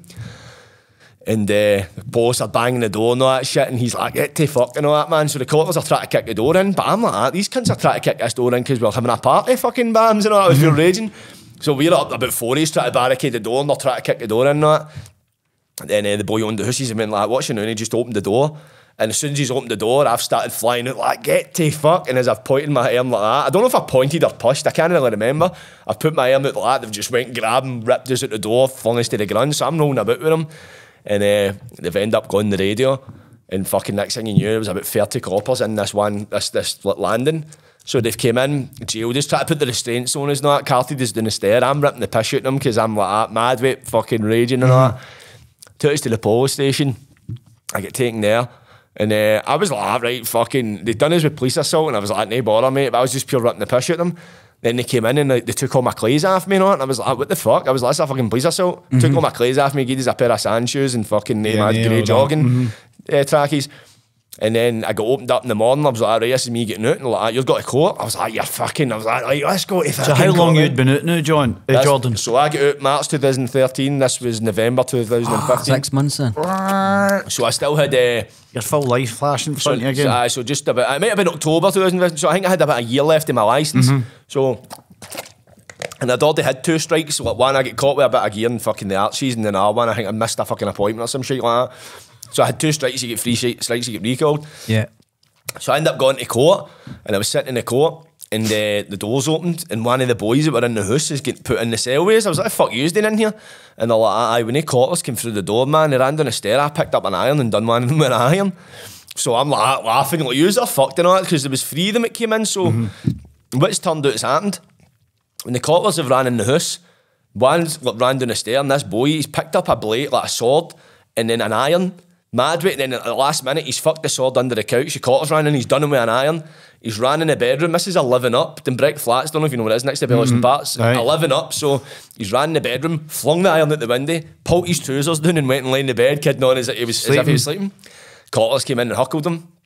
But when the coppers went down to get the iron, it turns out that somebody had ran in the kitchen and grabbed 2.5 ounces of gear white out the kitchen drawer and flung it out the kitchen window. So when they went out, there's a fucking 2.5 ounces of white and a fucking iron lying next to each other. So there was 3 of them, including me, there was 4 of us in there. And I was like, yous are fucked, man. And the next thing, the screws came in at one point like that, right, said all their names, like, yous are in the petition court. I was like, are you sure about that, mate? Look, we were all co-accused. So I was like, fuck, man. So it was an indictment. So I get taken in. And the boy flung the gear out the window, and the boy done the caught with an iron, get bail. And me and one of the boys' brothers, he was done with a breach, I was done with like that Police and Fire Reform Act fucking thing, so it's basically a breach. Like, so we get remanded because of our previous absolute licence. So that's when I went to Berlin, and I was like, fuck off, man. Went up to there, man, and it was that was a fucking shock to the system. Up in bar for the first time. So we went up there, and see the guy who I'd been remanded with. He'd been granted bail, but the PF opposed it. But so apparently when they do that, they've got 48 hours to provide reason for why they're appealing it. But if they don't give up reason within 48 hours, he gets released. Yeah. So he get released 2 days later, and I'm like, fuck, I'm in here myself. I was up there, and it was different just being in that, man. It was so different to Pullman. I used to think Pullman was bad, man. I realised how good I had it in Pullman, but in Berlin, it was like, the only good thing about Berlin, there's no discrimination, because everybody gets fuck all. You know what I mean? You get nothing, man. The screws are pure cunts. It's just that 1980s mindset. It felt like going back in time. Yeah. Wow. And how long were you in Berlin for? So I get the 8-day lie down. So you get an 8-day lie down, then you get back up to get your fully committal or get bail. I get fully committed. But if you get fully committed, you can apply for High Court bail, where your bail application goes to the High Court and they can appeal it. So I was in about 3 weeks, and I remember there was this thing called Tough Talks. And these 2 ex-bodybuilders, they used to be in about the madness, the life and all that, taking steroids, debt collecting and all that. But now they've found God. So they get into all the jails and they do like a talk. One does squats and the other cunt does a talk. It's mental. Mad. So, and to get their message across, I take it. And you remember it, so it must fucking work. Well, because it happened in Pullman as well. But I remember that then came into Berlin. I was like, alright, I'll go down to that because I wanted to do it in my fucking cell, you know what I mean? And I went down, I remember sitting there, and one of the screws shouted my name, and I was like, aye. And they're like, you've got bail. I was like, fuck off, like, I swear in here it's a church. And I was like, no way. And I was like, right, Mon, you're getting out there now. Brilliant. So I've ended up getting out. I'm looking down, cunts are all just staring at me, and I was like, what the fuck's going on? So I've got taken, let out for the jail, and I'm like, that fucking result, man, I'm out. So I've ended up being out. Then I had to go back and see my social worker. Then she was kind of like, listen, you've kind of fucked it, know what I mean? I was like, aye, but I'm out now, no? I never done anything wrong, because this victim complex was still quite strong in my mind. Well, this one, realistically, you've not really done, you never did iron, the gear wasn't yours. That's exactly that, but it was, at some point I still did get involved as well, but at the time I was like, I've done nothing wrong that way. And she was like, right, no bother. So I was thinking everything's hunky-dory. I ended up getting a bit of agency work in that thing. And then I just remember it was like 3 weeks after I got out, fucking the door went one night, and I just looked out and seen the post, and I was like, fuck, I just knew right away I'd been recalled. They came in and they were like, right, you've been recalled, man. So I was like, get to jail and see just having to go back, because that was in November 2015, so we had recall. I was like, I know, I was like, I'm back in for 11 months. Wow. I was like, there's no day and a half, or no tagging or any shit. So right back to Berlin. So and fucking then so I had to just do my recall in there, man. That was kind of tough. I made it hard myself as well, because I told myself, this isn't my fault. I've not done this and that. Right, okay. In reality, I had. No, I mean, I put myself in that position, so... Yeah. You're the victim, yeah. I was a victim. No, they couldn't get done with iron or anything like that. No, I mean, it was me. So I tell myself, listen, it was... and I made it hard for myself, so I done the 11 month in there. I got my guitar in eventually. So I just spent a lot of time just writing tunes. So I stuck to that. I went down to our guitar class. There was a guitar teacher. You know, a guitar teacher is a screw that takes the class. So he doesn't have his own back. His name is Alan Dixon. And see the guitar, I'd bumped out a Pullman. So I found out at this point that, see, you ever heard of Billy Bragg? Yeah, the singer. The singer, Billy Bragg. He's a singer, right? Quite a famous English guy. Right. He donated so many of these guitars at Tanglewood to all the Scottish jails. So I didn't know this. So when I went into this guitar class for the first time with this guitar, he's like, where the fuck do you get that? Because he's gave the guitars to cunts and cunts have bumped them. So I walked back in, he's probably thought somebody in the hall. That's a good guitar. I used to have one of them. A Tanglewood. Is it really? I've still got it. Very good, yeah. I've still got it. It's a guitar I learned on. Yeah. So it was nearly a tug of war with this cunt with this guitar. So we didn't get after the best of starts, right? Then it was like, right, everybody in the class, it was like 5 boys, like, right, everybody's going to do a tune. They're going to do something, you're going to play. So I ended up playing, I had been writing for a wee period during this full time I was in, and I played him my tune, and it was just took days right away. So you could tell I was serious about it. Yeah. So I just spent that full time writing in that, and I was in there. Then eventually the case did go to court. It went to court 3 weeks before my recall was due to finish. So that was another sentence I couldn't really settle, because I'm like, am I going to get out in this day? Because as far as I was aware, I was fucked. And I tried to apply. You can apply to get like parole during your recall to get out early, but see, when I got my papers to go in front of the parole board, they put me down as being charged with the possession of the gear as well. So I'm like, what the? So I thought I was going to court charged with possession of this fucking gear. I'm like, I'm fucked. So this full time, then I was sitting worrying about it. I got knocked back for parole, obviously. So eventually it went to court 3 weeks out, and they took a plea deal. So the charges against me and the boys' brother get dropped, the 2 breaches of the peace, and they pled to the gear and they pled to the assault. Yeah. So that was 3 or 4 ago, so I was like, result, I'm getting out. So eventually I get out, man, then fucking, as I get out, man, I end up back into the madness, just getting on it now. Like, within the first few hours I get out, I was on the gear. Because you were at a stage before you go to jail, you were doing a full weekend then. It was full weekend you were doing. It was 4 days. Out at these parties. That never changed. That never changed. Did you go straight back into that? Back to it, it was like the very first days, my pal sold it, and he was like, we went up went to the pub, and then he's like, bang, bang, bang. And I'm like, years, fuck it, I've been in a jail and all that, man, and he's doing big, he just wants big daft corners. I'm like, loving it. So after that, immediately I was just right back into the mad ones, man. Then obviously they playing the guitar, that get fucking flung in the back burner, the performing that. Don't get me wrong, I done a couple of gigs, but at that point when you're just hammering the madness, it's very hard. For me personally, it's hard to juggle something like that. I lost the motivation to do it. It's weird, see, I think, because I was having the gear all the time, I suddenly had anxiety and cared what people thought about me, which I never do. So I just went, no, I'm not fucking writing tunes. And does that anxiety still stick with you, Jordan, now? What's that? I didn't realise that I suffer terrible anxiety. My anxiety's through the roof. Every day I cope with it continually on a daily basis. And you know that, but that drives from, I can't remember really having anxiety growing up. it drives for that.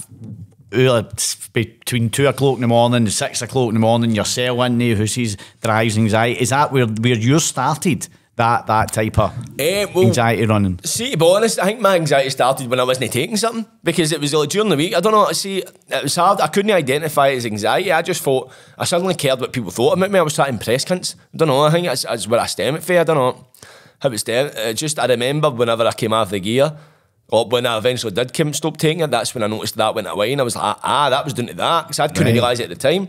But at that period, like, before I got the jail, people were taking counsel. You know what counsel is? It's like a fucking dance there prop, aye.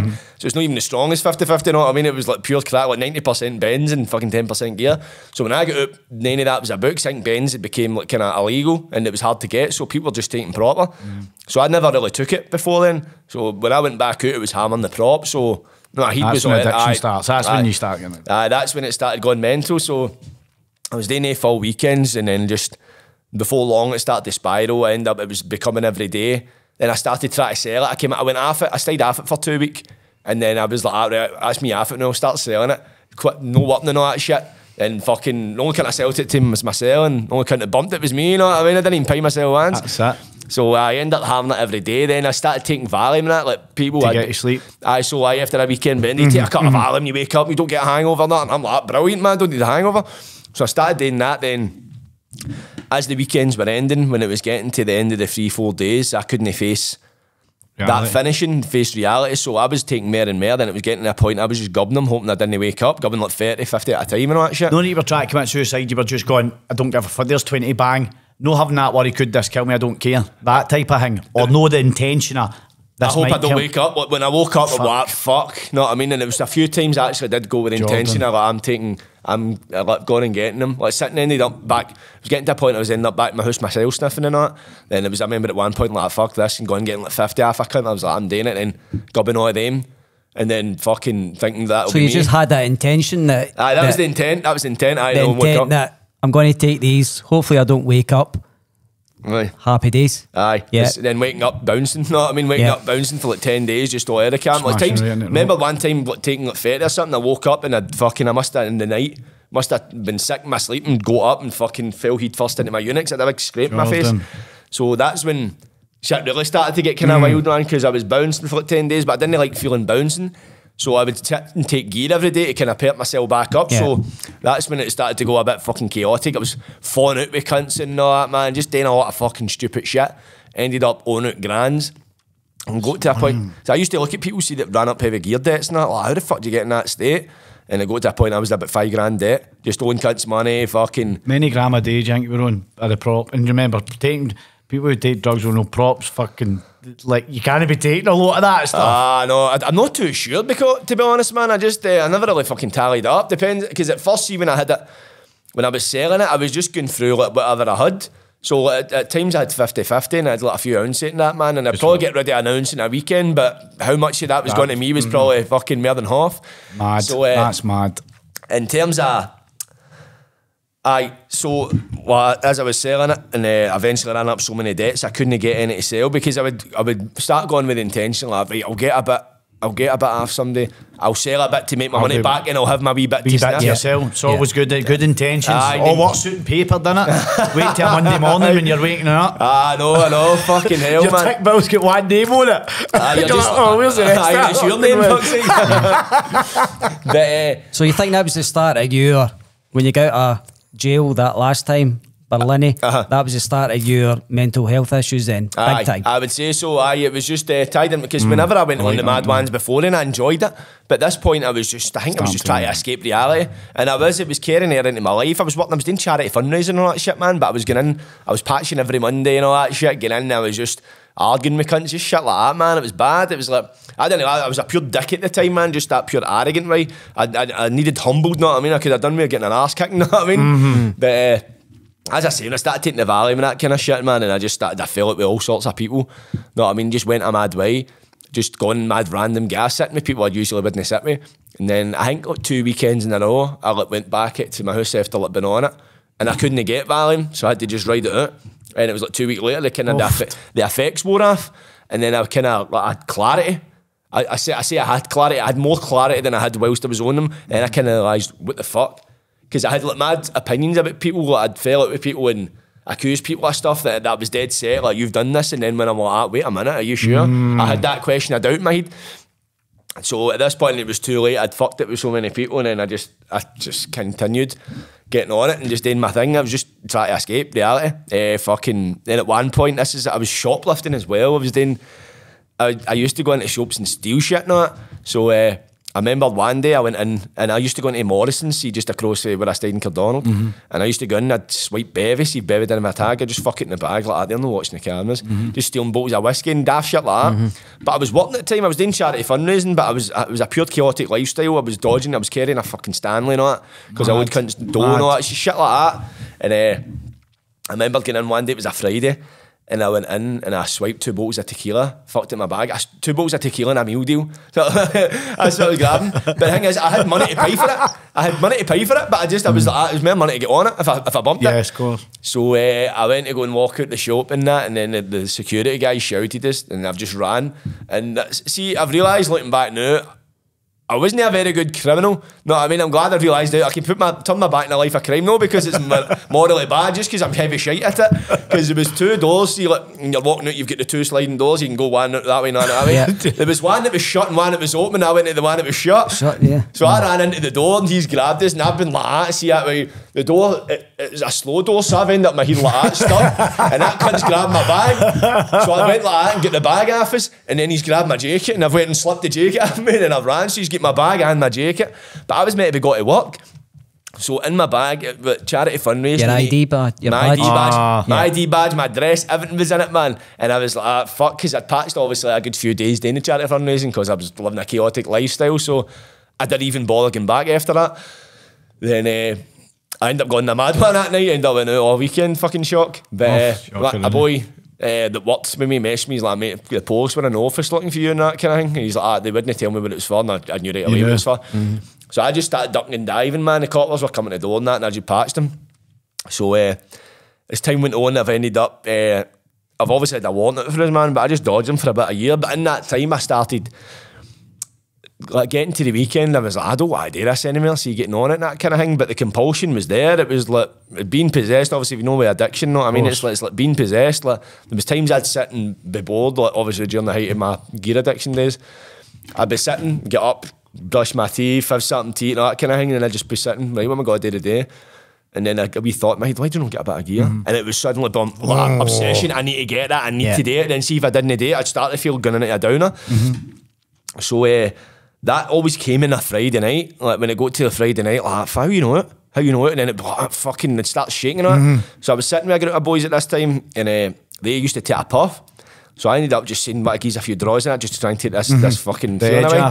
So it took it away. So I ended up substituting that for that. So I started smoking green. I wasn't even enjoying the green either. I was hitting badgings and all that shit, but I was just doing it to get something.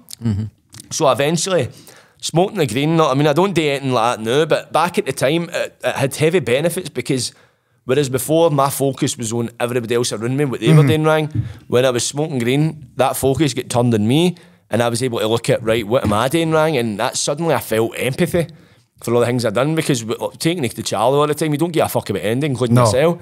Suddenly I started to feel emotional, man, and that's when I kind of realised, I was like, fuck, I've done some of that shady shit.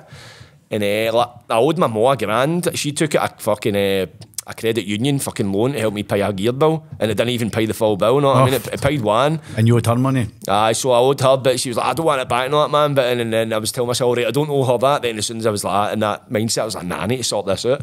So but I ended up getting myself into employment. My uncle got us a job doing scaffolding, so I had a secure job. Good. And at that point, my mental health was still fucking all over the place. And what age were you at that point, Jordan? This was 2019. 2019 I got this job, so for about 2018, so my gear, so for 2016, October 2016 I got to Berlin. Through 2017 was the madness, like the fucking the volume and all that kind of shit. Get into later 2018 is when I kind of started to curtail it. But I was still ending up on mad weekends, but I was trying to kind of stop. Yes, so the realisation had hit you, this isn't for fucking me anymore. Aye. But the it took a while for the realisation hit me, but it took a while for the action to come. Of course. So it was getting into like 2019, and I was starting to kind of hold down jobs a bit more. But I didn't event secure. It was always like a couple of weeks work here, a couple of weeks work there. But my uncle got us a job working with a company called SGB, so it was doing scaffolding. So I finally had a secure job, which had prospects. I'm maybe leading to getting like my part 1 and maybe getting future employment, that kind of thing. So it was at that point, it was strange, man. It was like, as soon as I got that job, see, within the 1 week, 2 of the people I owed, one guy I owed like £1,000 to, that I owed 700 quid to. I hadn't seen him the full time since I owed that money. Within the first week of me getting that job, I bumped into one of them, and the other one phoned us. And then I was like, fuck, because I'd always had it in my head, right, this is... If somebody owed me £1,000 and they'd patched us for a year, I would have fucking glasses on site. So I kind of had that in my head, and I just ended up saying, listen, sorry, I fucking know everything turned out. I just ended up in a fucking big estate waiting. And to their credit, they're brand new, but they're like, listen, just give you something every week, every sound. So I eventually started doing that, and I was getting good wages with the scaffolding, so I was able to pay them off. So I paid them off, and I just started going like that, right. As soon as one debt was finished, I was like, right, who else do I owe money to? And then I started going for the people that I owed like 40 quid stay here and there, and started going through everybody. Don't get me wrong, I think I left maybe 1 or 2, but the majority of them I done. And I remember I get my tax rebate. I went and got a tax rebate, and it was like 1,200 quid I got, and I just transferred the grand right away to my ma. Brilliant. And I think she'd kind of stopped talking to us at the time, man, because I messaged her on Messenger, and see that way it's like the wee tick, but it's no highlighted. So I think she'd blocked us on that, so I had to get my sister to go and message her like that, tell her to check her bank, and then she's like, what was that for? And I was like, I tell you I'd get it back, and she was like, oh, thanks.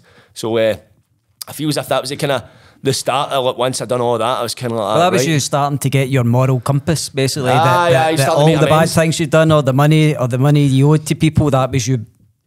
You're basically paying that debt off. That's when the start of your moral compass, the empathy, thinking to yourself, I need to pay these people off. No, I mean, I want to change my life, right? And by doing this, that's the start of it. Exactly. That's the way I seen it, because I had so much anxiety. Every day I woke up, I'm like, it was like a few seconds, I'd wake up and then it hits you. And it hits you like, I love it, man. And then constantly walking about looking at your should on that kind of thing. So once I was like, right, I'll pay these bills off, and then I'll be back to normal, I'll be sound.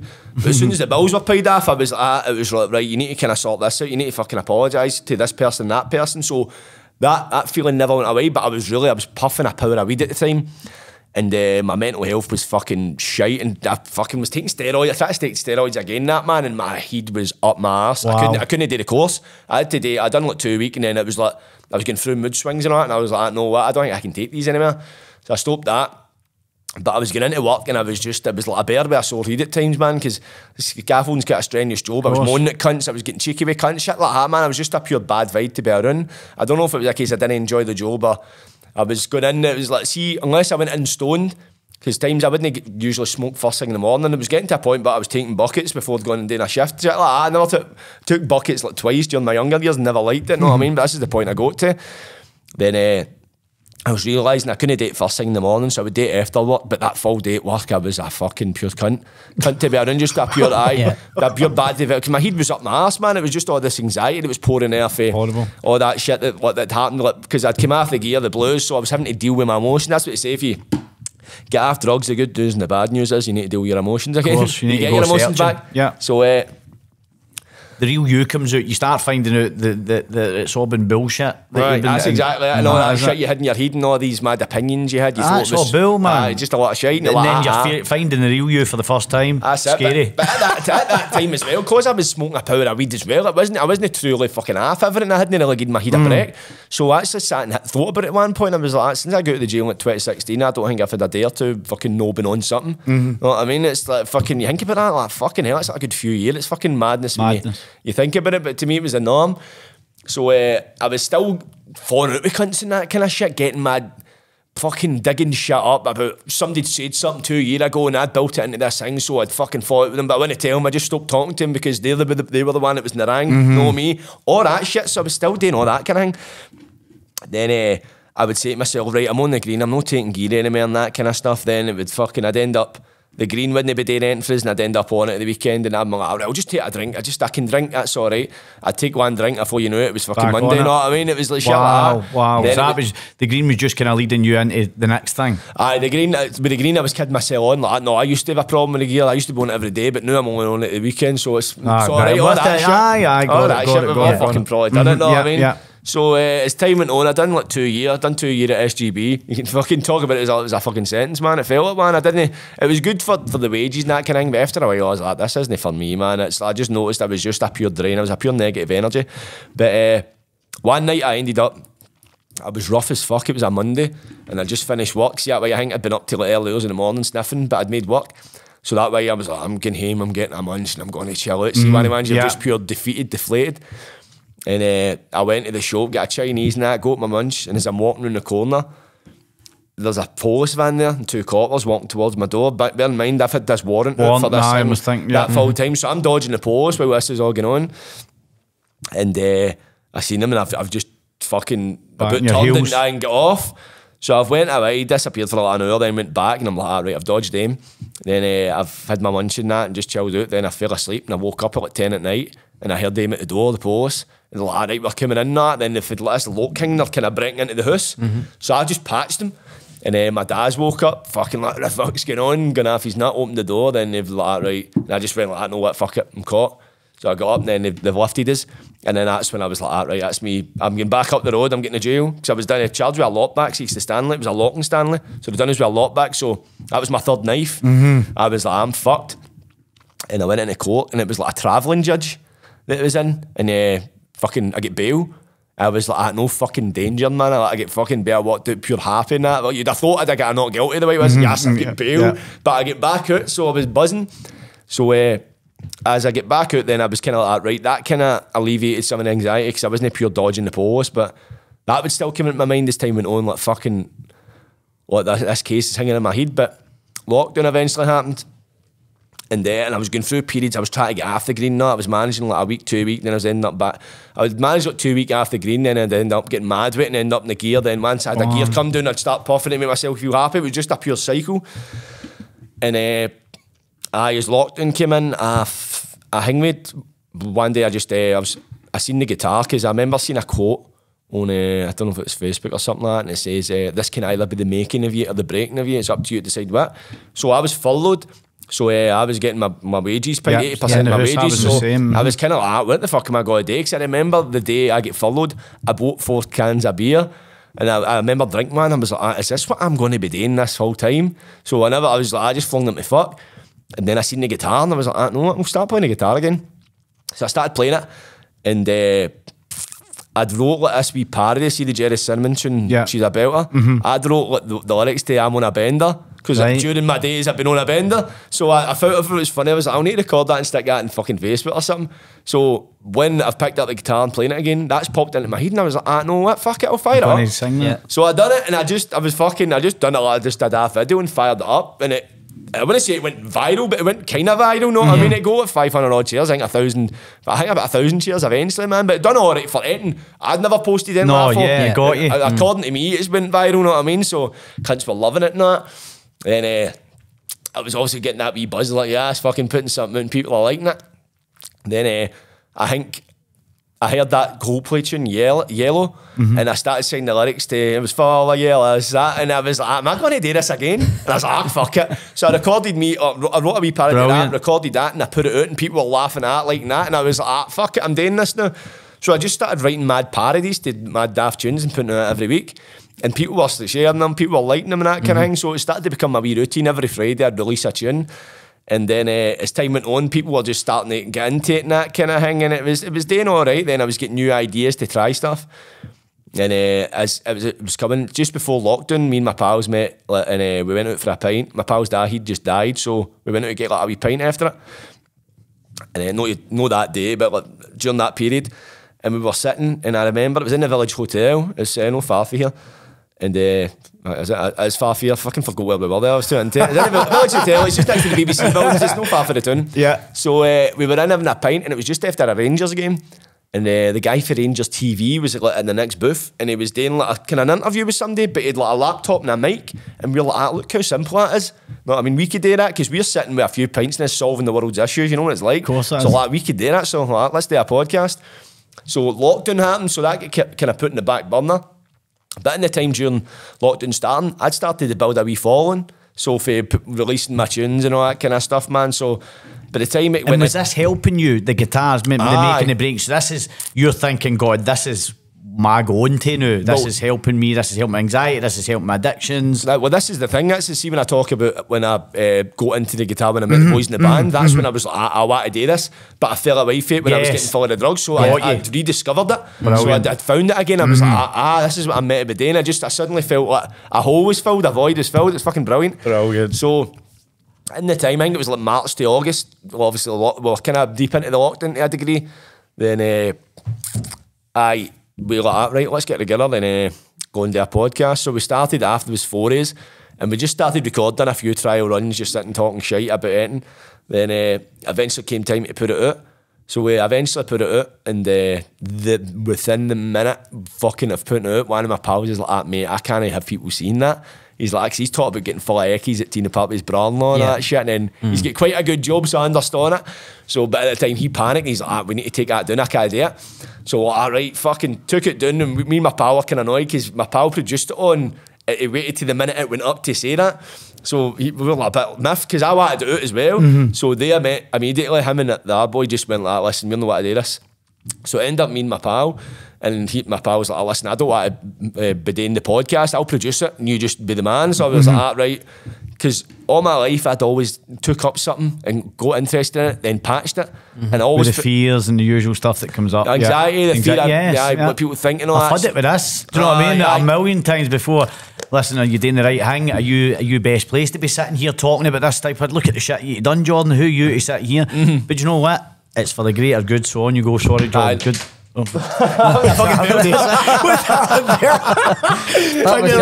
was your wee. That's your firing gun for me to start talking. But just with Jordan was Are you sure you want to do this? Just what Jordan was saying, just touching further on, what Jordan was saying, that it is a fear thing, that when you're trying to put yourself out there, right, you think, well, you want to.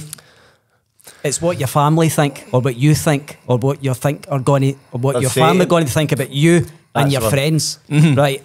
And you think about them both, you'll do fuck all. Right? If you patch them, not patch them, but just don't forget, because they'll tell you you're fucking off your head to do something like that, right? Or you're starting a business or a podcast or whatever. You're off your head to leave your job and that kind of stuff. So your family and your friends are your worst critics, right? If you can get over them, right, and think, I'm going to do this, right, everything else usually works out. Of course, I feel as well, see, the more worrying the ideas are, the bigger they seem in your head, means the better the idea is. It's like, I find that it's that fear's called resistance. It's resistance, because I remember somebody saying to me, like, I've spent all my life worrying about what they think, but at this point in my life, I'm still trying to figure out who they are, because it's on the head. It's like, you imagine like the cavemen back in the day going out to hunt his first animal. You've not having all the fears, like, you sure you can hunt an animal? You can't fucking catch nothing. But he went and done it, and then as soon as you do it a few times, you're like, I can do this, I'm the man. So at this point, I'd really geared up in a lot of things, like I'd get interested. I'd done a bit of boxing when I was like 15, I've done it for like a year, then patched it and just went like, everything I tried, I turned my hand to, I maybe got to a certain degree of skill at it and patched it. So I had this, pardon me, in my head, I'm a fucking failure, this and that thing. So when it got to this stage of the podcast, I was like, I'm not geeing up in this. I don't give a fuck. It's like, this is one thing I'm going to stick to it.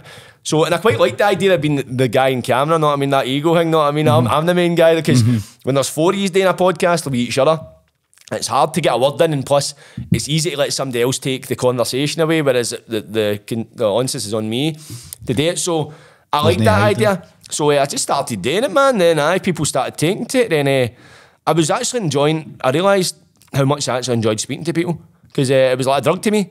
So I realised that as well, man. Like, see, times I'd have a podcast, like, I can't be asked doing this a day and all that. Hopefully they cancel this and that. Like, you coming a day, aye, mate, like, fucking bastard, man, he's coming. So stuff like that. But then I'd go and see within the first 10, 15 minutes of talking, you're like, it's like you settle. It's a massive buzz. Even we do the podcast after when you're talking, but see, after it, and then you kind of reflect to that podcast, you're like, fucking up, it's brilliant. And then you just take nuggets from that podcast and think, what you're taking brilliant. in your own life. Yeah, and you can't stop talking about it. Aye. You think, when's the next one? Aye. When's the next one? And especially if you have one that's quite inspirational, it's got a lot of pure motivational message, you're like, I want people to hear this. No, of course. Of course, that's my big thing about it. So when you're listening, going back, like, there's so many snippets of the podcast that we've done previously. It's even one of them, somebody just that is sitting, neighbour to go, think there's no other option other than to take their own life, or whatever that looks like, and that's Monday morning, whenever it is, and they pick up a podcast and you hear, and there's one snippet in there that they go, I'll try that, and it stops him, it gives him another 24 hours, something can happen that gives him that, pick up that guitar,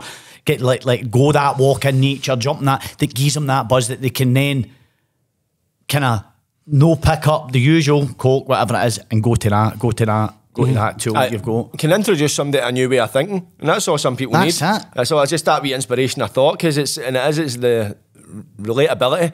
When they look at somebody, it's all one thing looking at somebody and going like, he's amazing, he's on the telly, he's doing dynamite because he came for this, but that's how he's doing dynamite because he's this and that. I'm not like him, I don't come for that area. But you see somebody like came for the shit, they've been through it, know what I mean? Like that, well, he's the same could as have me. been you, could have been sitting in the same room as you, could have been in that cell with you at the same time, and look at Jordan, and that's what John done, did that, and that progress. You see that's what makes it. Whenever I get the doubts, and don't get me wrong, the day come, but are you best placed to be sitting here using this as a platform? But when you get that and you get that realisation, you're doing it for fucking right reasons, you're going to be helping out, you're getting it back, you're getting a platform for people to sit, a community of listeners to really get the tools that are needed to get through life on a fucking daily basis, because it's hard, it's all hard. Doing podcasts hard, jumping in cold water's hard, taking cocaine's hard, exactly.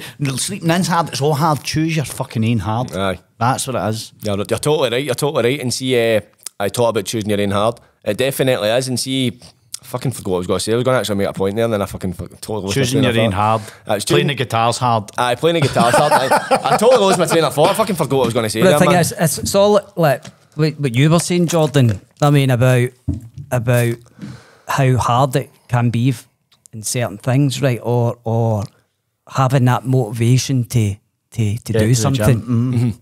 Whether that's going to the gym or doing a podcast or whatever that may be, but it's just having that kind of, I'm going to do something.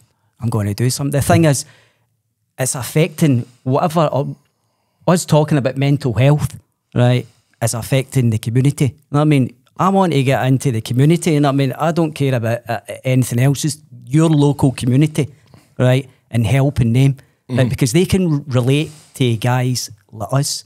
Right, Jordan. Nobody's talking. Like, you don't get into a house. I've never been in a gaff and there's three guys sitting talking about mental health. Like us three are sitting. No, I know that. That's why that's never going to fucking happen. Yeah. Do you know what I mean? So that's why this is.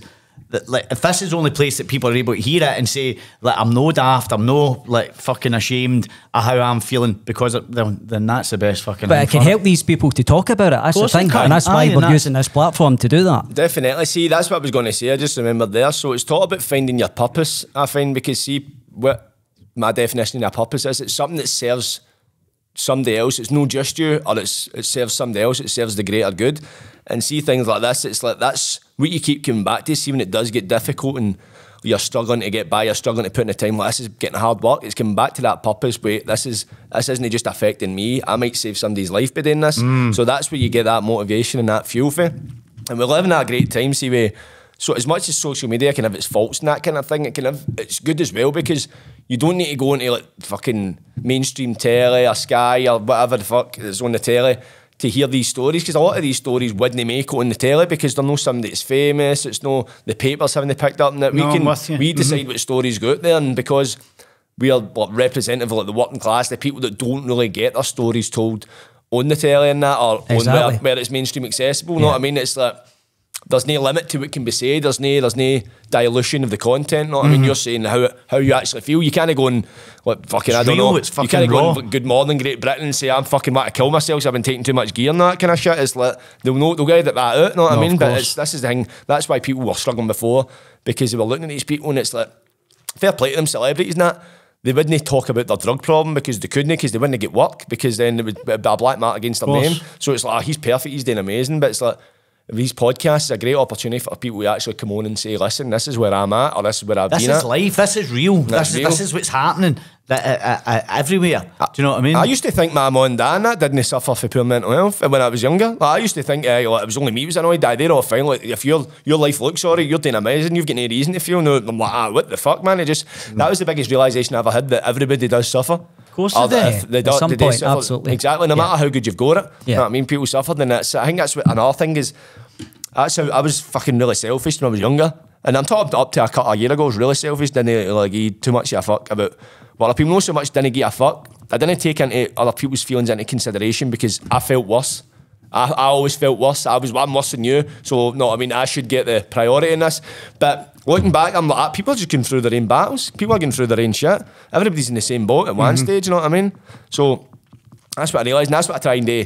You're obviously doing a great thing with the podcast, trying to get the mental health side of things out as well. And it's getting people that's relatable, but also people that are almost like you talk about your Big J and that one. I mean, it's people that are maybe not famous, but they're in the public eye to a certain degree. So they're out there. Like, some people look at my videos and think you look as if you're doing well and all that kind of stuff. And there's times I'm putting videos out, I'm depressed at my nut. Maybe not so much recently. I've really, because since I've gotten into recovery, you know what I mean.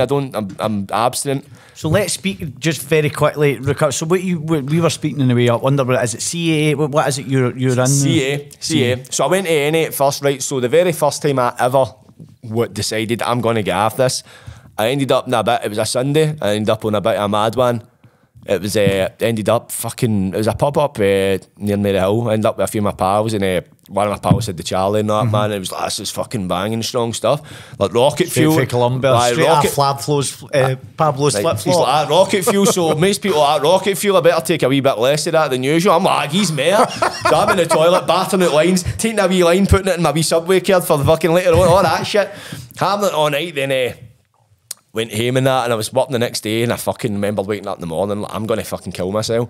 But fuck this, I planned it. I was going to go up to Bellison Park and hang myself. That was in my head. I was like, fuck this, I can't be dealing with this anymore. And then something. So what was going through your head at that point? What thoughts, Jordan? Just woke up. I think it was just, fuck, I'm back here again. And the come down was just so bad at this point. It was just really bad.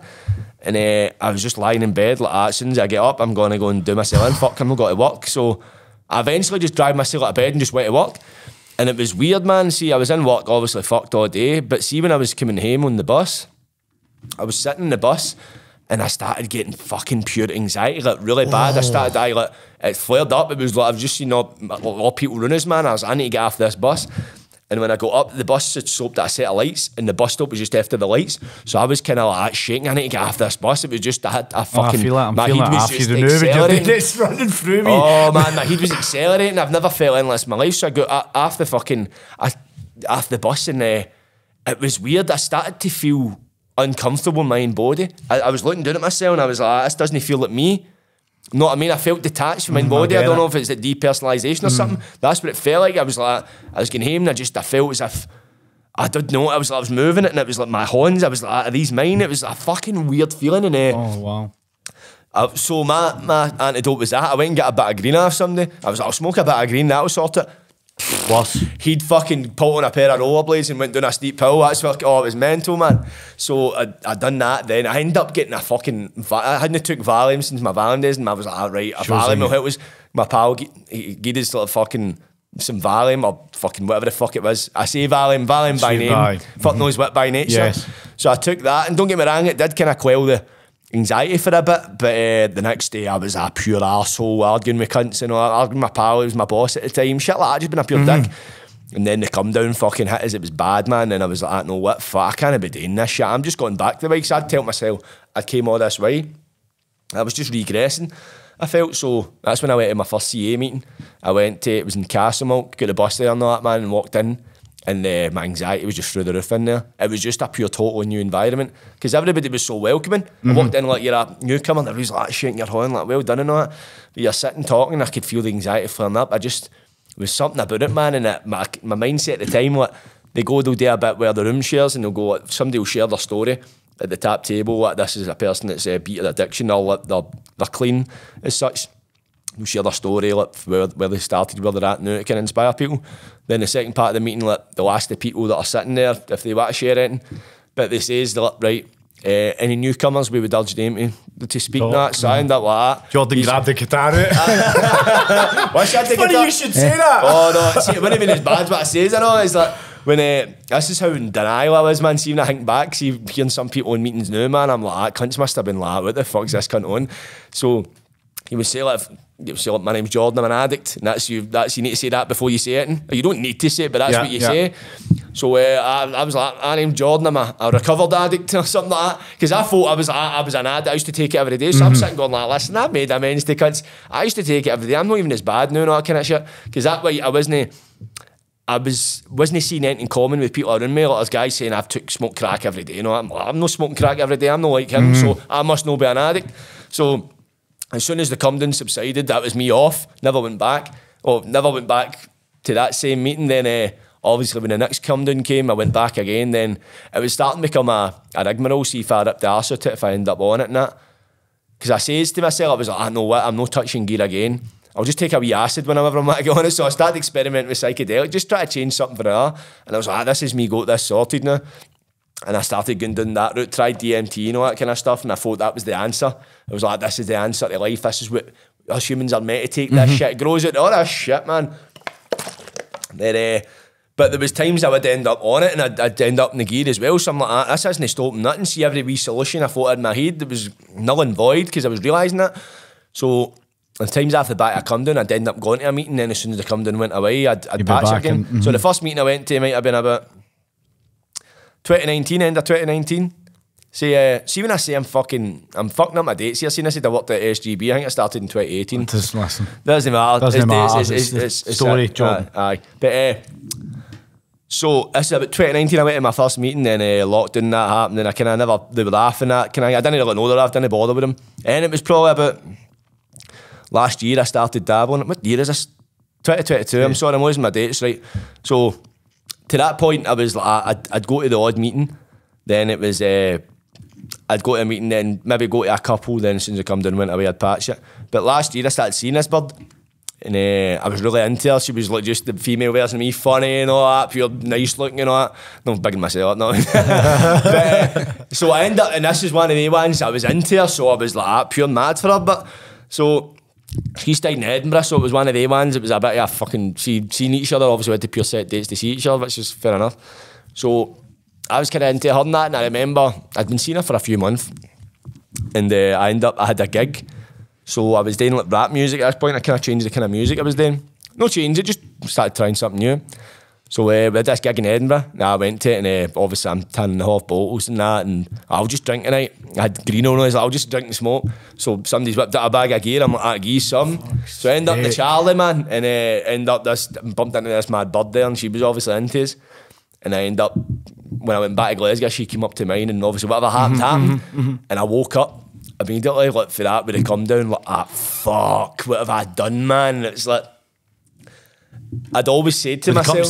Sorry, John, see every come down that you're having for that point, were they getting worse? Or they getting fucking more horrible? See, every time I'd had a come down, I was like, that's the last come down I'm going to have. And then I would implement this strategy, whatever strategy it was, to make me stay off a gear. So whenever I'd wake up, there'd be that extra, you've done it again. So they were gradually, everyone was getting, I'm going to end up doing myself in because I can't get off this. Yeah. So that time I woke up, I was like, fuck. And I was like, I'm just telling her, I can't sit with her after doing this. So I told her right away, then obviously she kind of finished things and that kind of thing. And then I was like, at that point, I kind of really doubted myself. I was kind of questioning myself because I'd always said, it's the first time I've ever done that, till I actually went with somebody, was involved with somebody. And I always thought about cunts, like, how do you do that? You're a fucking idiot if you do that. No, it was my opinion of people. Then I was like, I've done this. But when I woke up sober, it was like, what the fuck? It was like looking at a fucking different person that's done it, sorry. So suddenly I didn't trust myself, because I've got a lot of things that I would say like morals that I wouldn't do. So when I actually done that, I was kind of like, right, if I've done that, fucking what else am I capable of? Well, that's when I started to kind of get the fear. So immediately I just went like, fuck it, I'm getting into this recovery, man, I'm getting off everything. So I'd met a few people in recovery at the time, ended up quite pal with them, so I knew a bit about it. So I went to NA, Narcotics Anonymous at first, and I went to that, but at the time I was microdosing psilocybin, so I was like, this will keep me off it. Yeah. I start my tea think I need to take something to I need to take drugs to stay off drugs. You know what I mean? That was my mindset.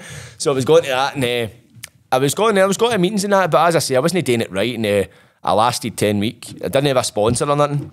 So you get like a sponsor, they'll take you through the 12-step programme. Oh, so when you go in, you get help. Nah, so you get a sponsor, but NA is quite different. It's NA, you need to strike up a relationship with somebody, because you're going to be bearing your soul to them, telling them all your shit you've done. So you want to pick the right person, but I wasn't really, I don't know, I was going to like one meeting a week, so I wasn't really getting enough time to get to know people and that. So I done 10 weeks in that, and then I ended up fucking back puffing the green again. Ended up smoking green, because I had that wee thing in my head, see, right, gear's useless to me, it does nothing for me, but green, I can smoke a joint and play the guitar, and I can write tunes on the head. So I started puffing again, and it was like, before I doubted I was an addict, because I was like, these cunts are all fucked. It was honest to God, like, the minute I fucking smoked a joint, it came back with a vengeance. I was like a fiend. It was mental. That's when I was like smoking out of control. Like, before I would smoke, see if I'd been off it, the green for a period of time, then I would start smoking again. I would smoke like a 10 bit a week. I was going through near enough a fucking quarter a week right away. I was like, as if I've never been off it. It was insane, and I was starting to get pure paranoid, thinking I was going to go schizophrenic and that. Like, I was starting to listen and hear sounds out in the street, and I'm like, did I hear that? Shit like that. Then I was like, questioning myself, like, mate, where's the enjoyment in this? Wow. What am I doing? So I was starting to get paranoid as fuck, and then it was just getting worse. I was eating a pair of, I used to have pure bent teeth, right? Up until I was like 20, and I get braces, so I get straight teeth. And so once I get straight teeth, I've always worried about my teeth like that fucking. So since when I get stoned in that, I eat a power of shite. I can't control my eating. I'm eating crap. So I'm going to end up losing my teeth. I'm going to up going, this isn't. And plus as well, as I said, the podcast, I haven't gone for this. When I'm stoned, I'm very content to just sit in my arse and do nothing. No motivation. Nah, no motivation, no nothing. So I'm like, this is... I'd convinced myself when I was off it, I was like, the green used to be such a benefit to me. Then that's when I realised, I was like, this isn't worth a fuck. So I just went like, fuck it, I'm getting back into recovery. So I ditched all my shit. I tried it so many times. I'd go and I'd give all my own shit to my pal and that, like, right, that's me off it. And the next day I'd phone him like, mate, can I come and get that? So I was like, I just binned it all, give the rest of my shit away. I was like, don't even give me that if I come near you. Then I go back into the meetings, but I ended up, I was looking for a sponsor, and I think I spoke about it on my podcast. I said it somewhere, and somebody messaged me and saying, why don't you ask this guy James to be a sponsor? Basically, James, I had him on my podcast, so he's quite big on recovery and trauma, how trauma affects addiction, that kind of stuff. He's been clean 19 years, and I was and I'm quite proud of him. What's his name? James Docherty. Right. I wasn't sure because of the anonymous side, I can say his name. He's been on podcast, I'm sure he wouldn't bother. No. But so he's been clean 19 years. So somebody says, why don't you ask him to be a sponsor? And it was like, light bulb moment. I was like, why the fuck did I not just ask him? So I asked him, and then he's like, right, he phoned us, he's like, right, so what fellowship yet? And I was like, fuck knows. He's like, right, so it's the way it works, like NA and CA, NA, Narcotics Anonymous, Cocaine Anonymous, they both did the 12 steps, but they did it differently. So he's like, the way I learned it was through the big book, so that's like the big book called the Alcoholics Anonymous book. It's called Alcoholics and Cocaine Anonymous, but it's for alcohol and cocaine and all other mind-altering substances. So it covers them all, but I was under the impression on Narcotics Anonymous, you need to go to that because I'm smoking green, I'm doing this and that. Yeah. But he's like, no, it's just a name. So I was like, right. So he's like, I'll be a sponsor, so I'll take you through the steps. So we started that. I've been my sponsor for just over a month. I'm actually meeting him a day. Brilliant. And since I've been off, I've no drank since that day. 1st of July, last time I drank, took gear. I've been totally abstinent. Nearly 2 months. 2 months at the end of this month. That's brilliant, Jordan. Good stuff, mate. Get in there, my man. See, Good since stuff. man, see, that's what they say. Like, recovery promises you a life beyond your wildest dreams, man. It's like everything's been going right. My wife, for instance, like this sounds mental, right? See, I was needing a MacBook, right? I've got a MacBook, but I've got a 2014 refurbished one, and I was needing to get. I want an upgrade to like the MacBook Air, so it's like a grand laptop, but I've not got a grand, and my credit's shite. So I was like, how am I going to get finance? So I was contemplating asking my ma to get out and finance in her name and then give her the money, but I was like, I don't want to do that in case I end up losing a job or something like that. And I was kind of like that, because see, try to edit in that MacBook I've got, it's a fucking piece of shit, man. It's so slow. So I got funding, obviously, through Sonny Govan and that. So I went and ordered 2 cameras. I'm not going to say where in case I get stuck in. I ordered 2 cameras. And the way it was during the Royal Mail strike. So the cameras get sent out by Royal Mail, or they get sent out. Royal Mail picked them up and Royal Mail was going to deliver them, but they picked them up as 2 separate orders. So they went to the depot, the strike happened, then it was like a week later, one gets sent out, and I was expecting it, right, this is going to be scattered because of this, there's got to be a heavy backlog of fucking deliveries. So I got one day, and I was like, right, just waiting another one. And the next day I was like, door went post, I'm like, fucking result is my camera. He's given me, he's like, the box is quite heavy, mate. And then I've got it and I've opened it. There's a fucking MacBook Air in it. Visualisation is the key, man. And I'm like, what the fuck? And I was like, where the fuck? These cunts have sent me out this MacBook. I was like, what the fuck? And is that the exact same one you were wanting? Exact same wow, one. And then obviously they fucked wow. up, and then somebody's like, go and sell that and then you can make your money back. But then I was like, wait a minute, man, surely they've no meant this and that. Then the next day, door goes, post it again. There's your camera. Brilliant. So I got the 2 cameras and a MacBook. So that's another thing as well. Visualisation, mate. That's if I ever doubted some cunts looking after me, that's what I was like, nah, this isn't. Sign. This shit is Brilliant. real. I love it. This shit is real. Then the other day, I booked my theory test in like December. So last month I booked my theory. Somebody was in work telling me they booked their theory, and I was like, because I'd done my lessons before, but lockdown happened and then I fell away from it and I wasn't working, so I didn't have money coming in. Then, so when that's came back in, I've ended up, and she said that, this woman I was working with, I've like, right, fuck it, I'm going to book my lessons. And I went and looked, booked my theory, sorry. And when I've looked, back when I tried to book it, fucking last time, I think it was last year or the year before, it was such a backlog, you were having to go down south to try and get a test and all that, and then you had to download an app to see if there was any cancellations. I paid my ass, so I just patched it. And I went and looked, and they had availability for tests in January. And I was like, fuck it, I'm just booking it in January, man. Then that way, if I book it, it'll light a fire under my arse. It gives you the motivation to get your fucking studying done. Well, that's it, man. But the full time of the Christmas holidays, I'm kicking back. So I didn't start revising it last week. My theory test was, what day is it today? Saturday? I think it was Wednesday. Passed. Might have been Wednesday. Went up and passed. Yeah. Fucking passed it. And I was like, I visualised I'm passing this. And I went up and I was sitting right before I went to the test centre. I was doing all the mock tests and that. See, when I went to do the test, it was the exact same questions. It was like, I was actually suspicious. Are you into The Secret or anything like the visualisation? I'm into the Law of Attraction. Right. I've never read The Secret. Nah. Do you have a vision board? No, what's that? See, you'll see it in the lawyer tracks. Like you'd have put you'd have went into a catalogue, got a MacBook Air picture and posted it up in your vision board, so every morning you're waking up, you're seeing what you're wanting. Oh, right, no. I'll need to start doing that. I get I get up every morning, I write my affirmations and my goals, like things I'm grateful for, and write my goals for the day. You need to see as soon as your feet hit the ground. I'm big in affirmations, big in gratitude, because as you said, I'm used to waking up the same as you, 3 minutes in and anxiety takes over me. Who do I owe money to? What have I done at the weekend? Shit. See, that will never go away from me, Jordan, that anxiety. However, I do with you, Dave, I've got keys and tools now in my locker that as soon as my hits the flare, I need to go, right, my boy's in the next room, he's healthy, he's fit, my daughter, fit and healthy, I'm walking at eyes. And see that wee fucking thing? Sets your day. Makes all the difference. Maybe not gonna, your day's still going to be fucked up and whatever else your days are like, but it's a tool that you use that makes that wee bit of difference that allows you to fucking get your clothes on. Totally right. So that's another thing I realised as well. It's like, getting MacBooks through. See, I know, getting MacBooks, man. Geez, a fucking motor, man. I passed my test. I've got the fucking Range Rover stuck up my wall. Got have Range Rover wallpaper that, man. You must like Range Rovers, mate. Like, fucking right. I hope the fucking universe gives me it. But that was so when I done a documentary, I just released it obviously about the Luke Mitchell murder case. So I went and filmed that. That was a pure after the whim thing. I done a podcast with a guy called Scott Forbes. He was a lawyer that wrote a book on the case, basically citing all the inconsistencies with the police and their actions and who he thinks done it. So I done a podcast with him and it done decent views, a lot of people, a lot of engagement, a lot in the comments. He said to us, let's do a documentary about it. I was like, fuck it, I'll do a documentary.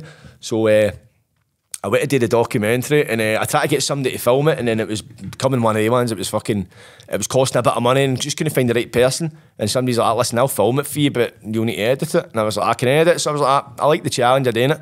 So we went and filmed it and that. Then I was, but last month I was like, I want to get this done for Christmas and that. But I've booked a gig to play room 2, 3rd of March. Get your tickets, Get your tickets. So I'd booked a gig, right? And I had that. Then I was trying to do a podcast every week. So I was sitting at Christmas. I better be in the VIP. I'm telling my the tickets, selfies. Tickets, selfies. You can sponsor us. There we go. I was sitting ready to turn my head out. I was like, this is driving me nuts. It was just, I was waking up and I just felt heavy pressure. And usually when I felt this pressure, I would like smoke a joint, you'll be sound. But then I remember one morning waking up and I just felt it heavy and tap me, and I was like, that's not an option to smoke a joint. So that's when I had to realise, right, you're going to need to develop some sort of method to kind of deal with this. And then I went and sat back and I was like, right, wait a minute, right, so who's setting this deadline of having this documentary out for Christmas? Well, that's me. Like, nobody's paying money, nobody's fucking expecting a date. You're just one out for Christmas so you can sit in your arse at Christmas. And that's when I realised, and I was like, right. So that's when I realised, stop thinking about everything in the future, everything you've got on tap. Just treat it like a house. When a brickie's looking at a house, he's not looking at the house, he's looking at the brick that's in front of him, and he's putting one brick at a time. Yeah. I know he's got a house. So I was like, just break it down into a brick. So I was rather than thinking about, I've got to the gym, then I've got to go to what, I've got to do this all the day. I'm just like, go to the gym, do your workout, and just one thing at a time. See, since doing that, it's been so much easier. And see, that's the thing, I wouldn't have, with drugs, I wouldn't have been able to devise that strategy to deal with it. Jordan, that's brilliant, mate. So that's great. No, I mean, you've got some story, by the way. Jordan, we're going to get you back on, by the way, because I don't know for the setting, but it's been amazing. I can get you on mine as well if you yeah, we can get in. Yeah, absolutely. Yeah, but your story's no one is good. It's laugh. There's a lot of laughs, but there's a lot of seriousness with the addictions and that kind of stuff. If you could give one piece of advice to our listeners, what would that be? That are going through the same shit that we've been through. Yeah, and the addictions, the anxiety, whatever it may be, mental health wise. Don't be afraid to ask for help, man. It'll be the best thing you ever done, man. As I say, the small steps cover the greatest distance, man. Just take it one step at a time. Just if you've got an issue, there's help there, man. Go to CA, go to NA, speak to somebody, man. There's always help there available, man, but it'll not come to you. It might come to you, it might present itself to you, but you need to be willing. That's all it takes, willingness, man. So if you're willing, man, anything's possible. Brilliant, Jordan. One brick at a time. Be a builder. Be in Jordan's words. That's it, fucking love it. Be a builder, not Where a can people get you in social media, mate? Where can people get you in social media? On TikTok, get me at Fawaii, FAWAII_Hivo, HIVO. Okay. I'm on my 5th TikTok account. That's why the name's fuck, because I need to keep changing names. No, I'm not trying to dodge tax or anything. But I'm not dodging tax. But Instagram at Hawaii_Fivo. Same as Twitter, Facebook, Hawaii_Fivo. Get me my podcast, Premeditated Patter, on YouTube, and that's pretty much it, aye. Okay, mate, we'll put that in the links. Link3, fucking Hawaii_Fivo. We'll get the links. And that'll make it easier, And say, you're not sitting with a biro and a pen, try to catch you what I'm saying, know what I mean? Brilliant, Jordan, mate. Any final thoughts, JD, before we wrap amazing. Up? What a story. Can relate fucking hundreds to it, so brilliant, Jordan. Thank you for coming on, mate. Thanks for having us, man. Help me, and as I said, help listeners. Thanks, Jordan, mate. For now, we are the Devlin brothers, and we are real, raw, and relevant.